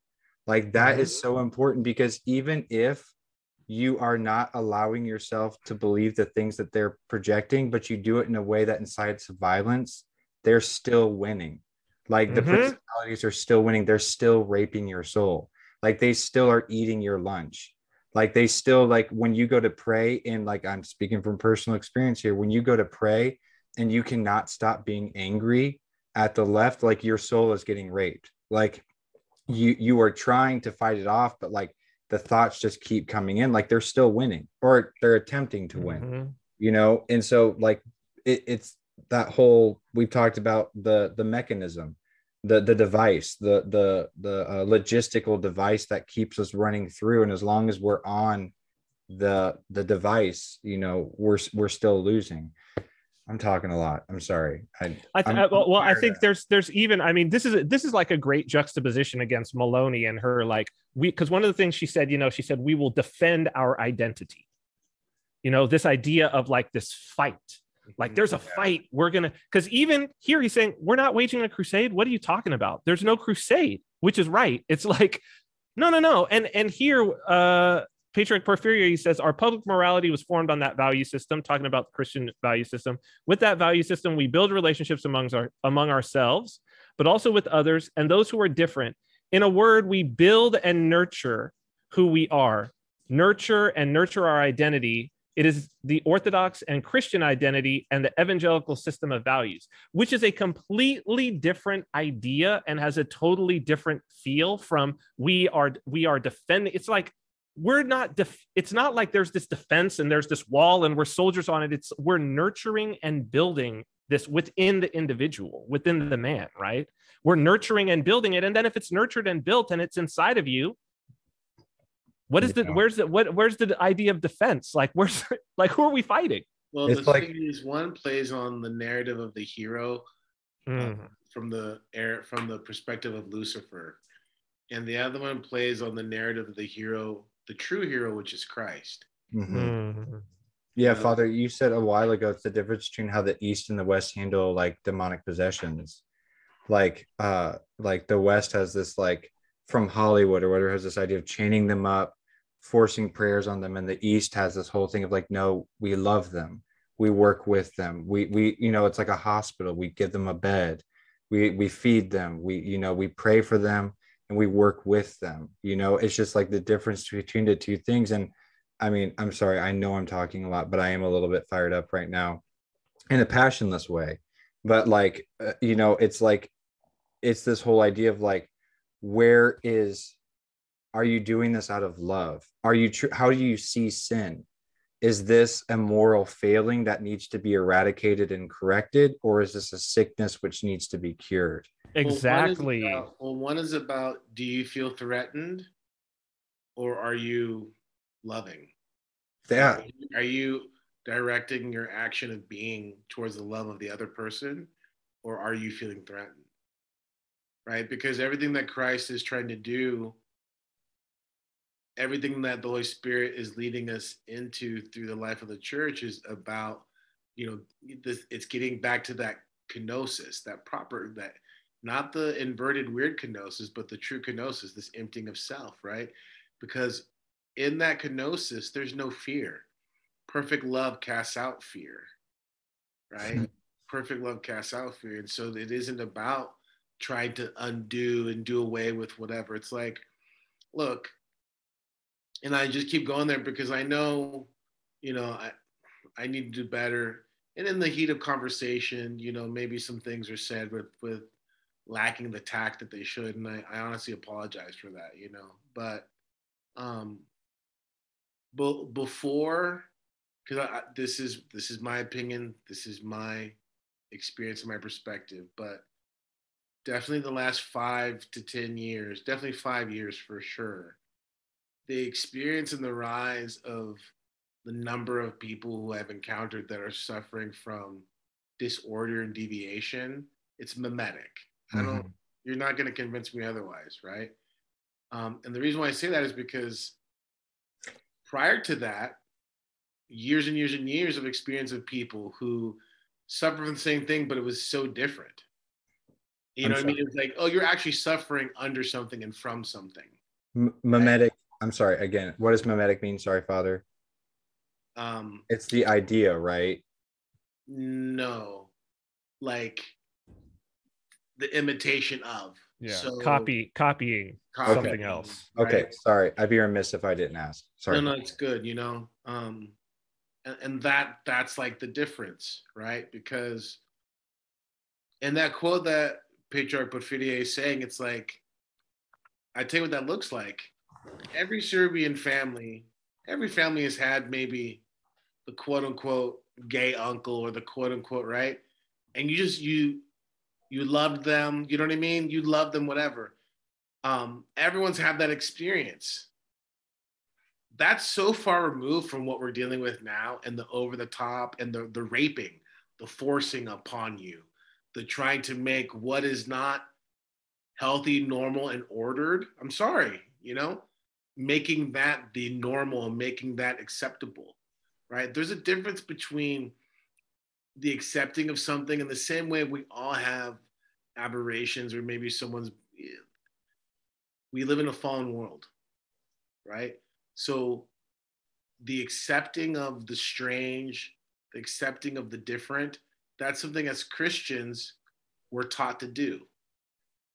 But there's a difference between the accepting and the applauding, right? Because the applauding is not the love of that other. It's actually exactly, yeah. It's an objectification of it, right? And I've said this to people before, and I know just the white supremacy, racial supremacy, white supremacy, black supremacy, whatever supremacy flavor you got, and homosexuality in the sense that it's promoted as a acceptable and to some degree preferred, sexual identity, they're both cut from the same cloth. They're both the same type of disorder, because it's taking identity into an idolatrous level. It's taking, do you understand what I'm saying? Like the exaltation of the self, right, to this unhealthy degree, it presents this idolatrous experience. In a sexual sense, it's homosexuality. In a racial or quote unquote ethnic sense, it becomes this racism. Actually, you know what I mean? That's what it looks like, because it's not the love of one's people or culture, it's the denigration of the other. That's the problem, right? That's the field going. And so it's you end up looking at yourself as it's a weird it's a weird turning in on oneself, as in an idolatrous way. It's the same thing, right? Man and woman are complementary, right? That's not just about the fact that it's life-giving, because that's there's a lesson that God is showing us there, right? The other is not life-giving. That's nature. That's fact. and it's teaching us something. The fact that it isn't life-giving teaches you something. It teaches you something about your own self. And when you turn in on your own self, that's why the church, the term for masturbation, the sin of masturbation is called self-abuse. That's what the church calls it. Meditate on that, right? So the wisdom of the church shows us proper order, and it shows us how to bring these things that are out of order back into order. And when you look at the canons, and you look at how the canons deal with homosexual acts, because there wasn't homosexuals or you know what I mean? There's homosexual acts, but not homosexuals, Yeah, right? There's right, and so you know that gets Father, forgive me. That is such a big distinction. Yeah. It's so big, but I mean, it's big not just if we're talking about just homosexuality, but if like on every level, right? And it's just like people taking this behavior that they are engaging in, some of whom don't want to be engaging in that behavior, and turning it into their identity. Yeah, it's and Father, I must say, forgive me, like, when I was in my downward spiral in my life, it's because I had done that. Yeah. I had fully said, this is my identity. This is what I did. And it was being backed up because, like, oh, they're filming a TV show and saying, this is your identity. And I'm getting to watch it back on the screen. Yeah. Right. That this is, oh, yeah, I wake up at noon and go and start drinking. Yeah. You know what I mean? I'm running around with all of these women all the time. And it's like, I had elevated that to the point where I was a slave to that. I had to do it. Listen, I'm sorry. Like, hey, I could stand to lose a couple pounds myself. You know what I mean? You know, my daughter, God bless her, she's becoming quite the baker. You know what I mean? Oh, no. It's a problem. Yeah. That's brutal. Yeah. But you know, what's her name? Lizard? What's her name? Lizzo. Yeah. Look, Lizzo, what was the name? Fall into the Glitter, whatever that guy's name was, Gary, whatever, Gary Glitter? Not Gary Glitter, although he's one of them, he's terrible. Yeah. Fall into the Glitter, Adam something. He was the guy who took the place of Freddie Mercury. Oh, wow, I forgot about him. Adam. Yeah. Whoever that guy is. Yeah. I just bring him up because I'm just trying to think of an openly homosexual guy, but people were like applauding, whatever. But like Lizzo, Lizard, that guy, whatever. I mean, it's all the same thing. People are embodying these passions. They're embodying them, and that's why it's demonic. It's like, okay, you're gonna be my vessel, Lizzo. You're gonna be the vessel for gluttony and for lust.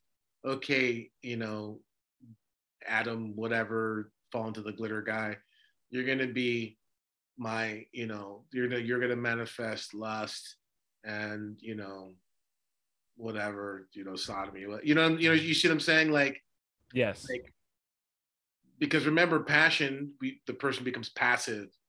Their personhood is now succeeding to the passion. The passion comes forward, and the passion is acting. And you know what I'm saying? Anger, right? Like. We could pick a guy that represents anger. You know what I mean? And this is DMX. You know, this is the thing.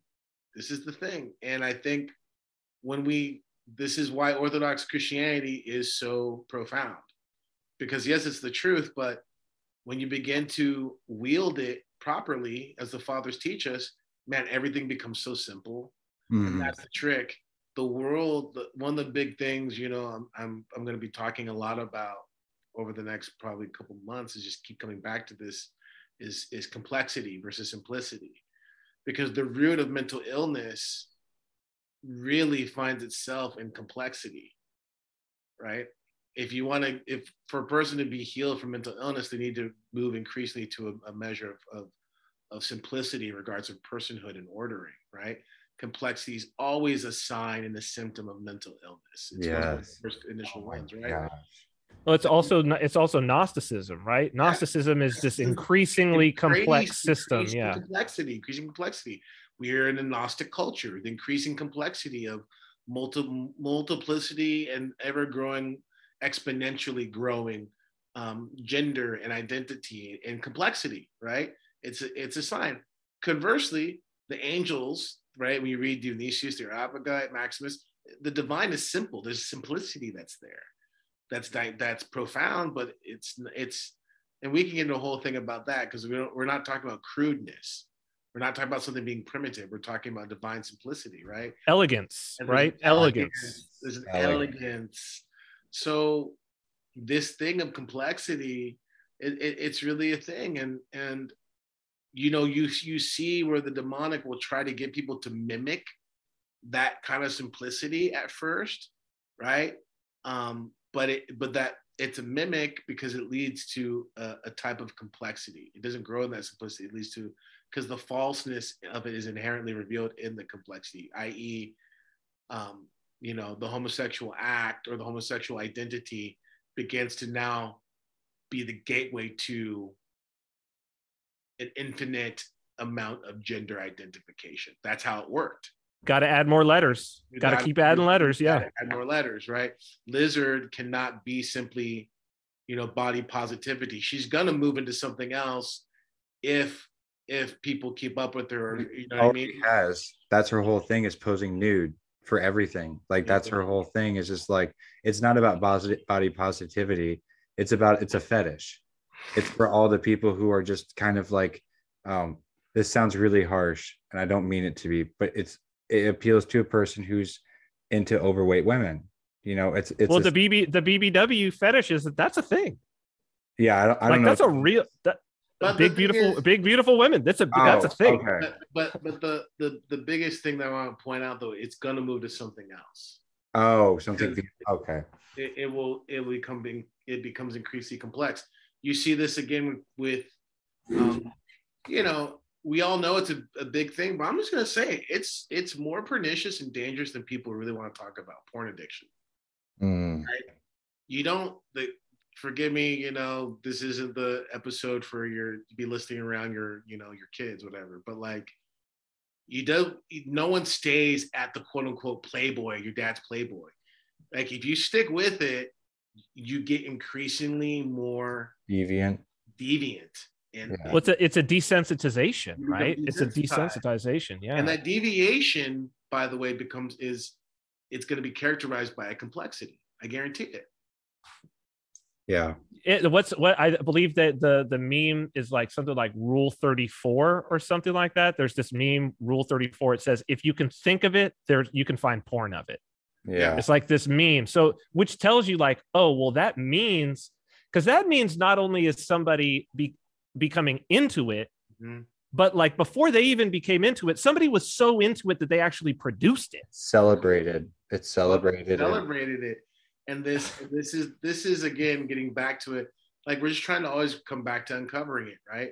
It's demonic because it's demonic because the celebration of it's demonic,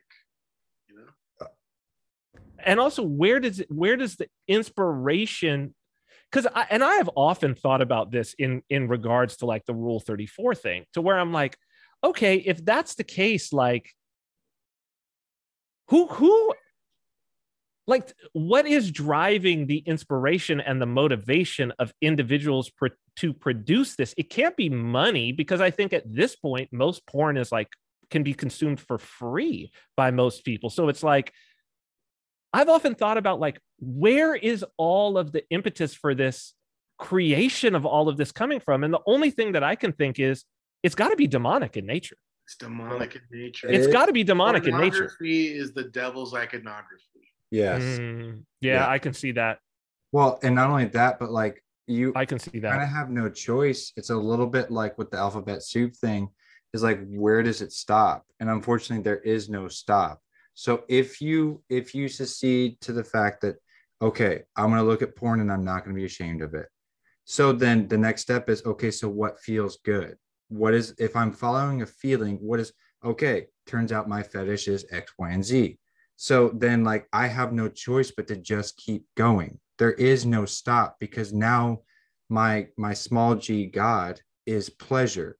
Which, And my by the small way, g yes, God, which by the way, also begins to show you literally how demonic in nature it is. Because remember something, the demons are not static, by the way. They're growing, increasing in their perdition and their wickedness. It isn't like, boom, it's stuck. Like, they're moving perpetually forward into that. Just like, well, and human beings are, forgive me, Father, and human beings are participating in that. Right. So like as they come on, then they're participating. Yeah. So that's the thing about death being a gift, or mortality is a gift, because mortality, God allowed death to come. God did not create death, but God allowed death to come as a mercy to us. And eventually, in the advent of his son and the resurrection, it becomes a means now, not just simply as a mercy, but it becomes a means by which we grow into, really like theosis, because death cuts us off, right? Death is the means by which our life is not able to be specifically set aside, sanctified for repentance. Because we die, because we will die, because there's a limited space, the choice that we are able to experience through the means of repentance, this is what brings about real change. But there is a qualitative change that happens when we die, where we enter into the eternal life, that ability to repent as we were in the mortal body, it's gone. And so you're either moving perpetually towards God and holiness, or perpetually away from God into filth. And that's why what Andrew was saying, that's why I had to cut him off, is because it isn't just a matter of like, yeah, it just keeps growing. My deviance keeps, it's like, yes, it keeps growing on a much bigger, almost like metaphysical sense, because that's what's happening to the demons. They are growing in their perdition, moving further and further into it. Do you understand? You quote unquote like sign the contract, and like the contract's gonna like demand more and more and more of you, and it's gonna like they're just kind of further like pull and suck you in. I don't know if I'm saying this until like repentance is the only way it stops. Yeah. And that's another reason why when someone repents, as a Christian, you can't plateau, because plateauing is death. You're either moving forward or you're moving backwards. There is no like plateau, right? And so because it's the nature of where we're dynamic, we're not we aren't static. Things are either moving forward or backwards, one way or the other. My baptizing priest said we're on an escalator going the opposite direction. So if we are pausing, we're going back down. So we have to constantly be hiking up. Okay, so we got a couple minutes left, gentlemen. I have an email here, a question that I don't know what this is, but I'm just going in order. And so I didn't pick this question because I thought it was content. It was just the next one. So it's a question about episode 44 from Susan. False canonic or kenotic, Father. I'm sorry, I forgot how to say it. You just said it, but canonic. Love was brought up, discussed a little, and then the conversation moved on. Please unpack this more. Canonic, yeah. For I feel that this is something that pulls many off the path and a place for a huge mind renewal. If we believe what we are doing, it is true canonic love, but it's actually false. Yeah, that's the question. So I think Susan is wanting us to touch a little bit more on false canonic love. Yeah. So in that context, we were talking about specifically, it was kind of speculating or diving into this experience that I've had with like people that have struggled with like narcissism and BPD and things like that. But so it's a great way to understand it is like codependency, let's say, perhaps on like a real light level. But as those who are familiar with that, either in a kind of clinical sense or experientially, there's levels to that, and it can get really bad really quick. And what's a light definition of codependency? I know what it is because I am a class from an experiential level, codependency is basically like you need, the way it manifested in me was that I need someone else's chaos to give me purpose.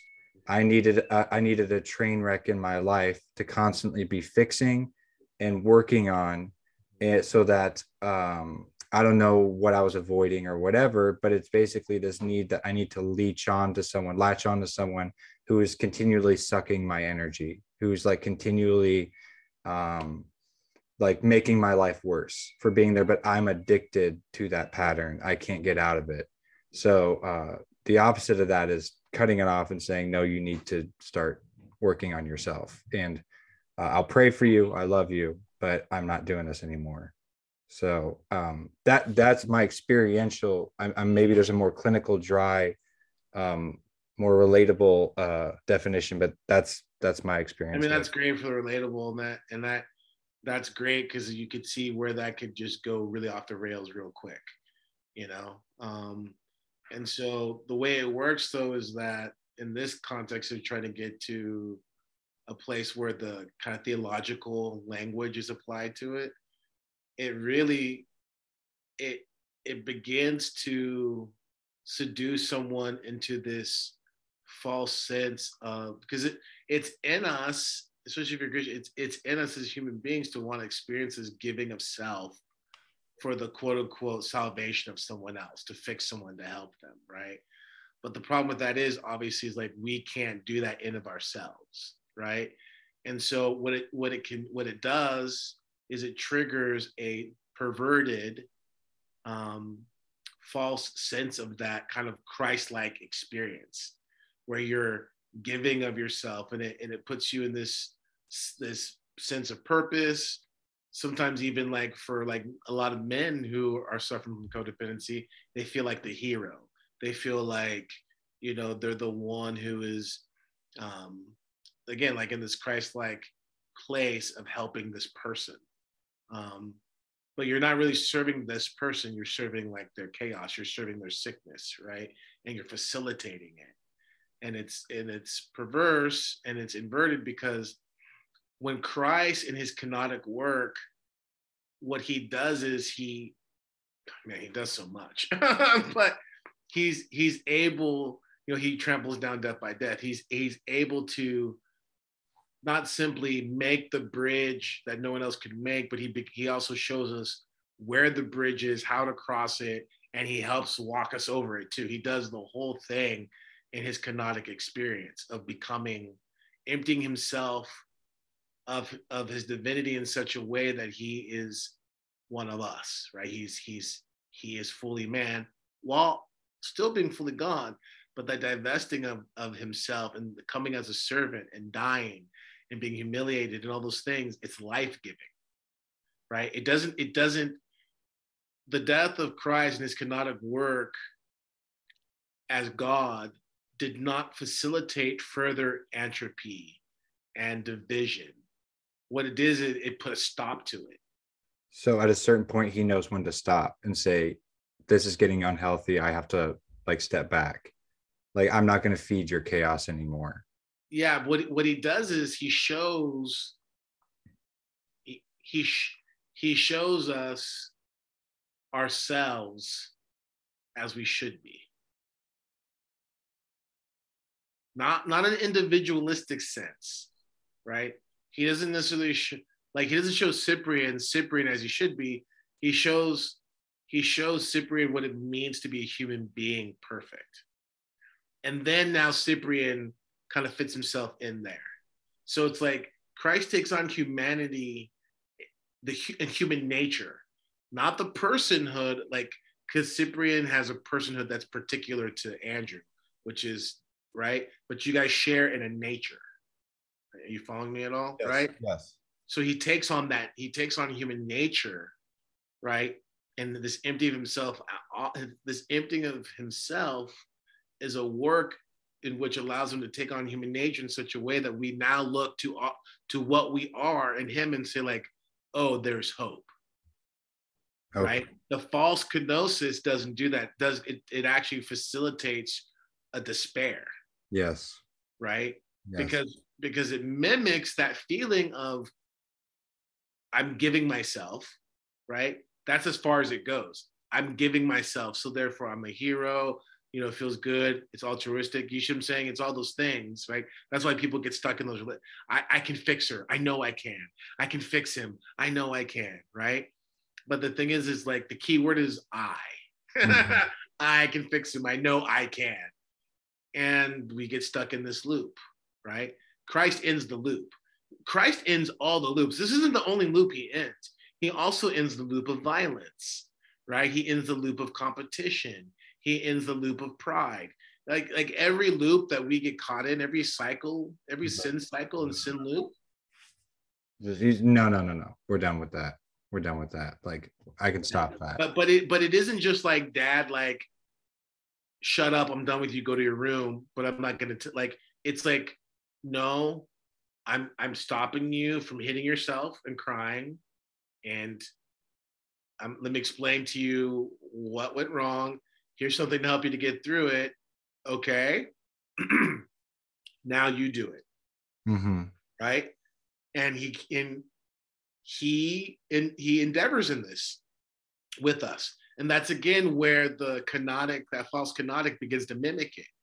Because the thing about codependency, this false kenotic experience is it goes on. It's a cycle. Yes. And like, well, this time it's going to be different, or next time, or like, if I can just get him to this place, I can just get him to this place. And Christ does that with us. But the difference is Christ is wisdom. And Christ knows there's a point where the Spirit of God will not strive with men always. There's a point where where something shifts.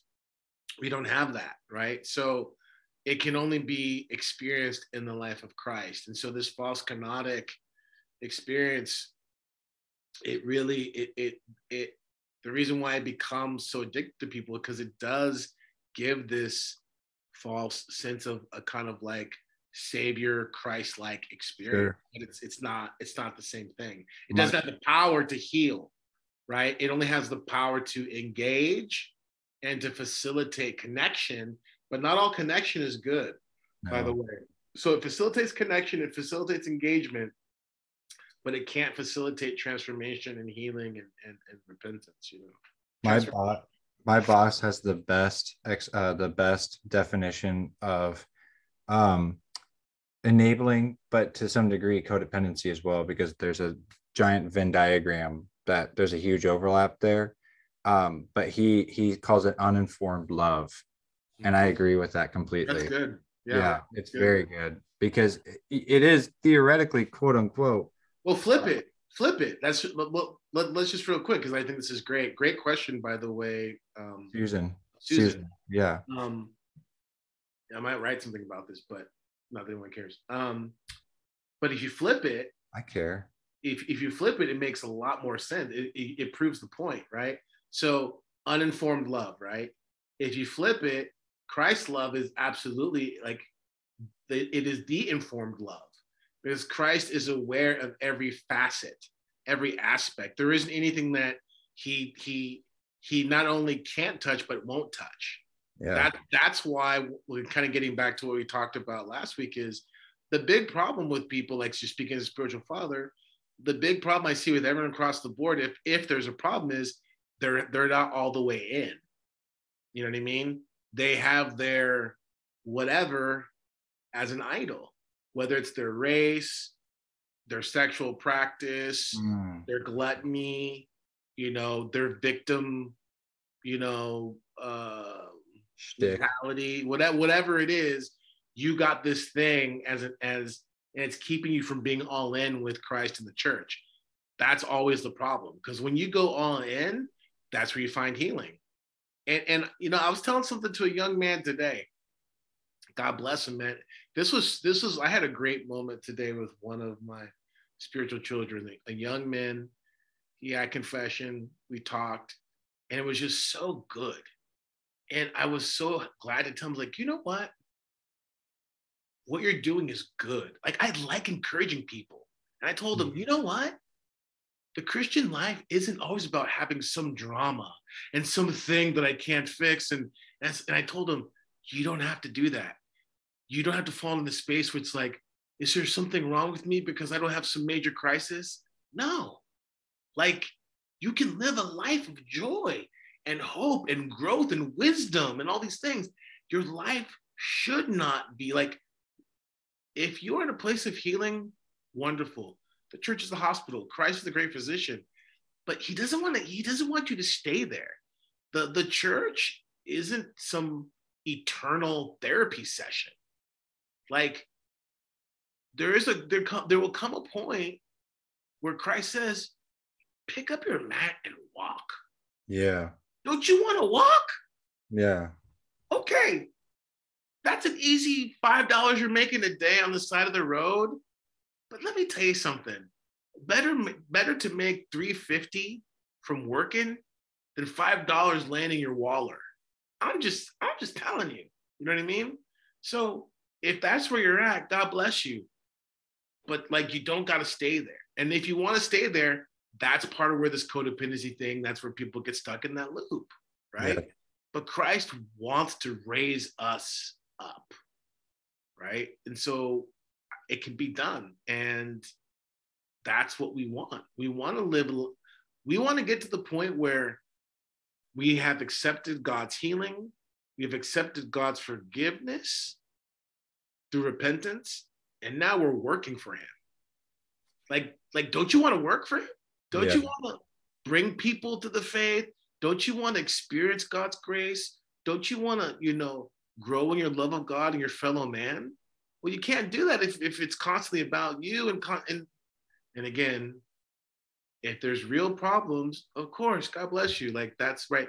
But I'm just saying, like, it doesn't have to stay there forever. And that's one of the things I wish people would really want to embrace more, is to be like, because really, here's the most frustrating thing. So much of what's going on in our lives, it's there because we allow it to be.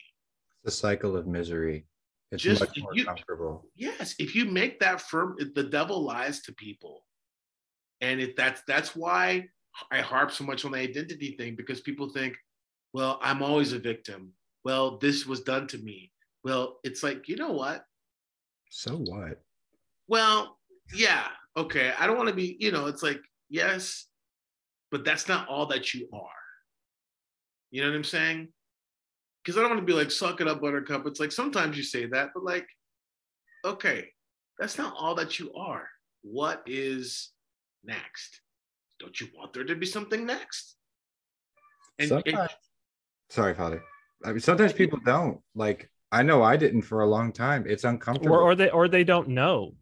They've never even thought about it. They've never even considered that there could be a next. So that and that's what I try to do as a priest, is to give people a vision. But I'm a bad priest, and so that's often mistaken as me being mean or me being like whatever. But really, I'm just trying to get people to be like, because I do get frustrated, because I believe in people more than they do themselves. Amen. That's the thing. Amen. So when I get frustrated, it's just like, I'm not frustrated because it's like I want to go get a sandwich. Like, you're taking my time. I'm frustrated because I'm like, look, every man is a liar. You're baptized, you're communing, you're a Christian. I know you have the power because God's not a liar. But that part of you resolving yourself and you saying, even if it kills me, I'm not going to do that again. Right? And it can be done. Yeah. It can be done. You know what I mean? Father, would you equate your frustration a little bit to at the beginning of the episode when Christ was, oh, how long have I been with you? Mm-hmm. Like a little bit, like, come on, like, come on, like a little bit. And it's not that I'm like in the place of Christ, but it's just like, I was thinking about this today because it was the gospel. It's like, my secret power, the key to my success spiritually is, he who's been forgiven much loves much. That's my secret. I've been forgiven much, and so like I've never forget it, right? And so that's why I can be frustrated. And I'm like, come on, I know you. Come on, just make the resolve, right? Because I've made the resolve. Am I perfect all the time? No, but see, that's the weird thing about the resolve. The resolve, when it's done right, it doesn't leave you in this place if you think you're perfect. The resolve makes you be like, even if I fall, I'm going to get up. Yeah. The resolve is, you know what? if I, okay, like, man, today I saw this great clip from Clarence Thomas, whatever. And I'd never seen this before. And it was him during his hearings to be nominated as Supreme Court Justice. It's wild, man. He's like, there's this one, it's like a movie. The one guy, he's like, so there's a rumor that you are considering removing yourself from the nomination process. And Clarence Thomas, he goes like, I'd rather die. And the guy's like, what? You know, like, he's like, I would rather die than remove myself from the process. And it says something else. And Clarence Thomas, he's like, I'm not saying about being a Supreme Court judge. I'm saying that I would rather die than remove myself from the process. He's like, I've dealt with bullies my whole life. And he starts looking at all the politicians on the table. He's like, you, like, go ahead and kill me, but I would rather die. And I go like, see, that's it. See, to me, I'm like, that's the dignity of being a man, of being a human being, of being able to say, like, what I am in regards of holding my integrity, right? That's the proper way. Like, whatever Maroney is stoking in someone, whatever Trump stoked in someone, that's the way to kind of like take that and to wield it in a Christian way. Is I would rather die than capitulate to your lunacy or capitulate to your perversion. You know what I'm saying? He set his face toward Jerusalem. You set your face like a flint towards Jerusalem. That's what it looks like. That's what our, you know, I hope someone holds out for that, because that's maybe some of the nugget that they're looking for. But like, that's what it looks like. You know what I mean? You have that resolve, and that resolve isn't abstract. You say to yourself, I am an Orthodox Christian. I worship the living God, not an abstraction, not a mythological projection, not an anthropological manifestation of my desires for a moral life or a politically charged system that will empower me and my social class. No, I believe in the living God who became man and who was crucified. You go through the creed, right? And then you say, in following him, I find my being. I find who I am, right? And I would rather die than lose that. That's what this looks like. So, Amen. Getting too into it, in a life that's really confusing, and you oftentimes don't really know what to stand up for. That moment's really empowering, because I've had that moment of like, no, I absolutely will not bow down to this. Like, I can't do it. And luckily I was in a situation where the stakes weren't really that high, but it was nice still to be like, no, I absolutely will not agree with you on this subject. Like, it's nice knowing that, like, and it's not because it's my opinion. I'm not like grabbing out of my intellect here an opinion that I have formulated. No, I'm saying it because this goes against the teachings of the church. Yeah. Like, Father, you said it a long time ago. I don't want my opinions anymore. Right. Like, I want the teachings of Christ. Like, I want Christ. So, because honestly, I mean, it's not abstraction. What it really looks like is, if someone presents you something that moves you to the left, whether that is the left on the political spectrum, or whether it's the left in regards of, like, you know, the passions, you know, gluttony or some sort of sexual sin, you know, you're lying. You're like, I would rather die than, you know, cheat on my husband, you know, and shame him, right? I would rather die than, you know, make some sort of concession for the murder of unborn children. Okay, great. But it goes the other way too. You know, I would rather die than capitulate to fear and to my temptation of wanting to have power over others and consent to murdering people just because they're caught in their passion. I would rather die than be turned into an atrocious murderer myself. yes. It's the same thing, right?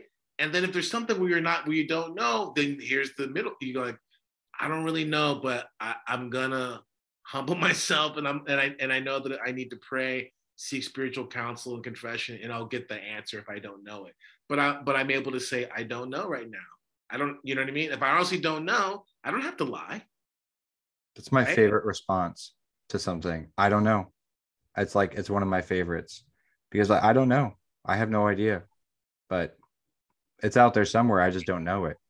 Mm-hmm. So, all right, gentlemen, I have to go to bed. I got a day tomorrow, and it's late here in the States. So Cyprian, did you have something? You look like you had something. All right, you don't have just no. Nope. All right. Good. So we have the playlist on Spotify. I will add Vici. Is that who you talked about? Avicii, Avicii. I'll add a couple of their songs to the. And Ed Sheeran too, right? Oh no, please don't do that. Ed Sheeran, yeah. And Lizard. So we have the music that's good. We talked about it's on a Royal Path Spotify playlist. There's the merch store, which is royalpath.net. The royalpath.store. .store. All proceeds go to church. So I'm not seeing a dime off this. And then felt like we were plugging something. Oh, please keep the questions coming. Again, I have to emphasize, I am not answering these. I'm not emailing you back. Maybe I will email you to let you know I got them. But the plan is, I think, moving forward a little bit, is to actually try and answer some of these on air and not like type it back, because I think these are really good questions, and they generally, the two we've done so far, great questions, have been great questions that have led to a very good conversation afterwards. I agree. So keep them coming. Eventually we will get through them. I know that Susan, I think you sent yours quite a while ago, and that's probably the pace you should be expecting, is wait a couple months and we'll get to it. Unless we decide to bang out like 4 or 5 of them in one episode, which that could always happen. So we'll see what happens. Thank you, everyone. And thank you for having a good night. Bye-bye. Bye-bye.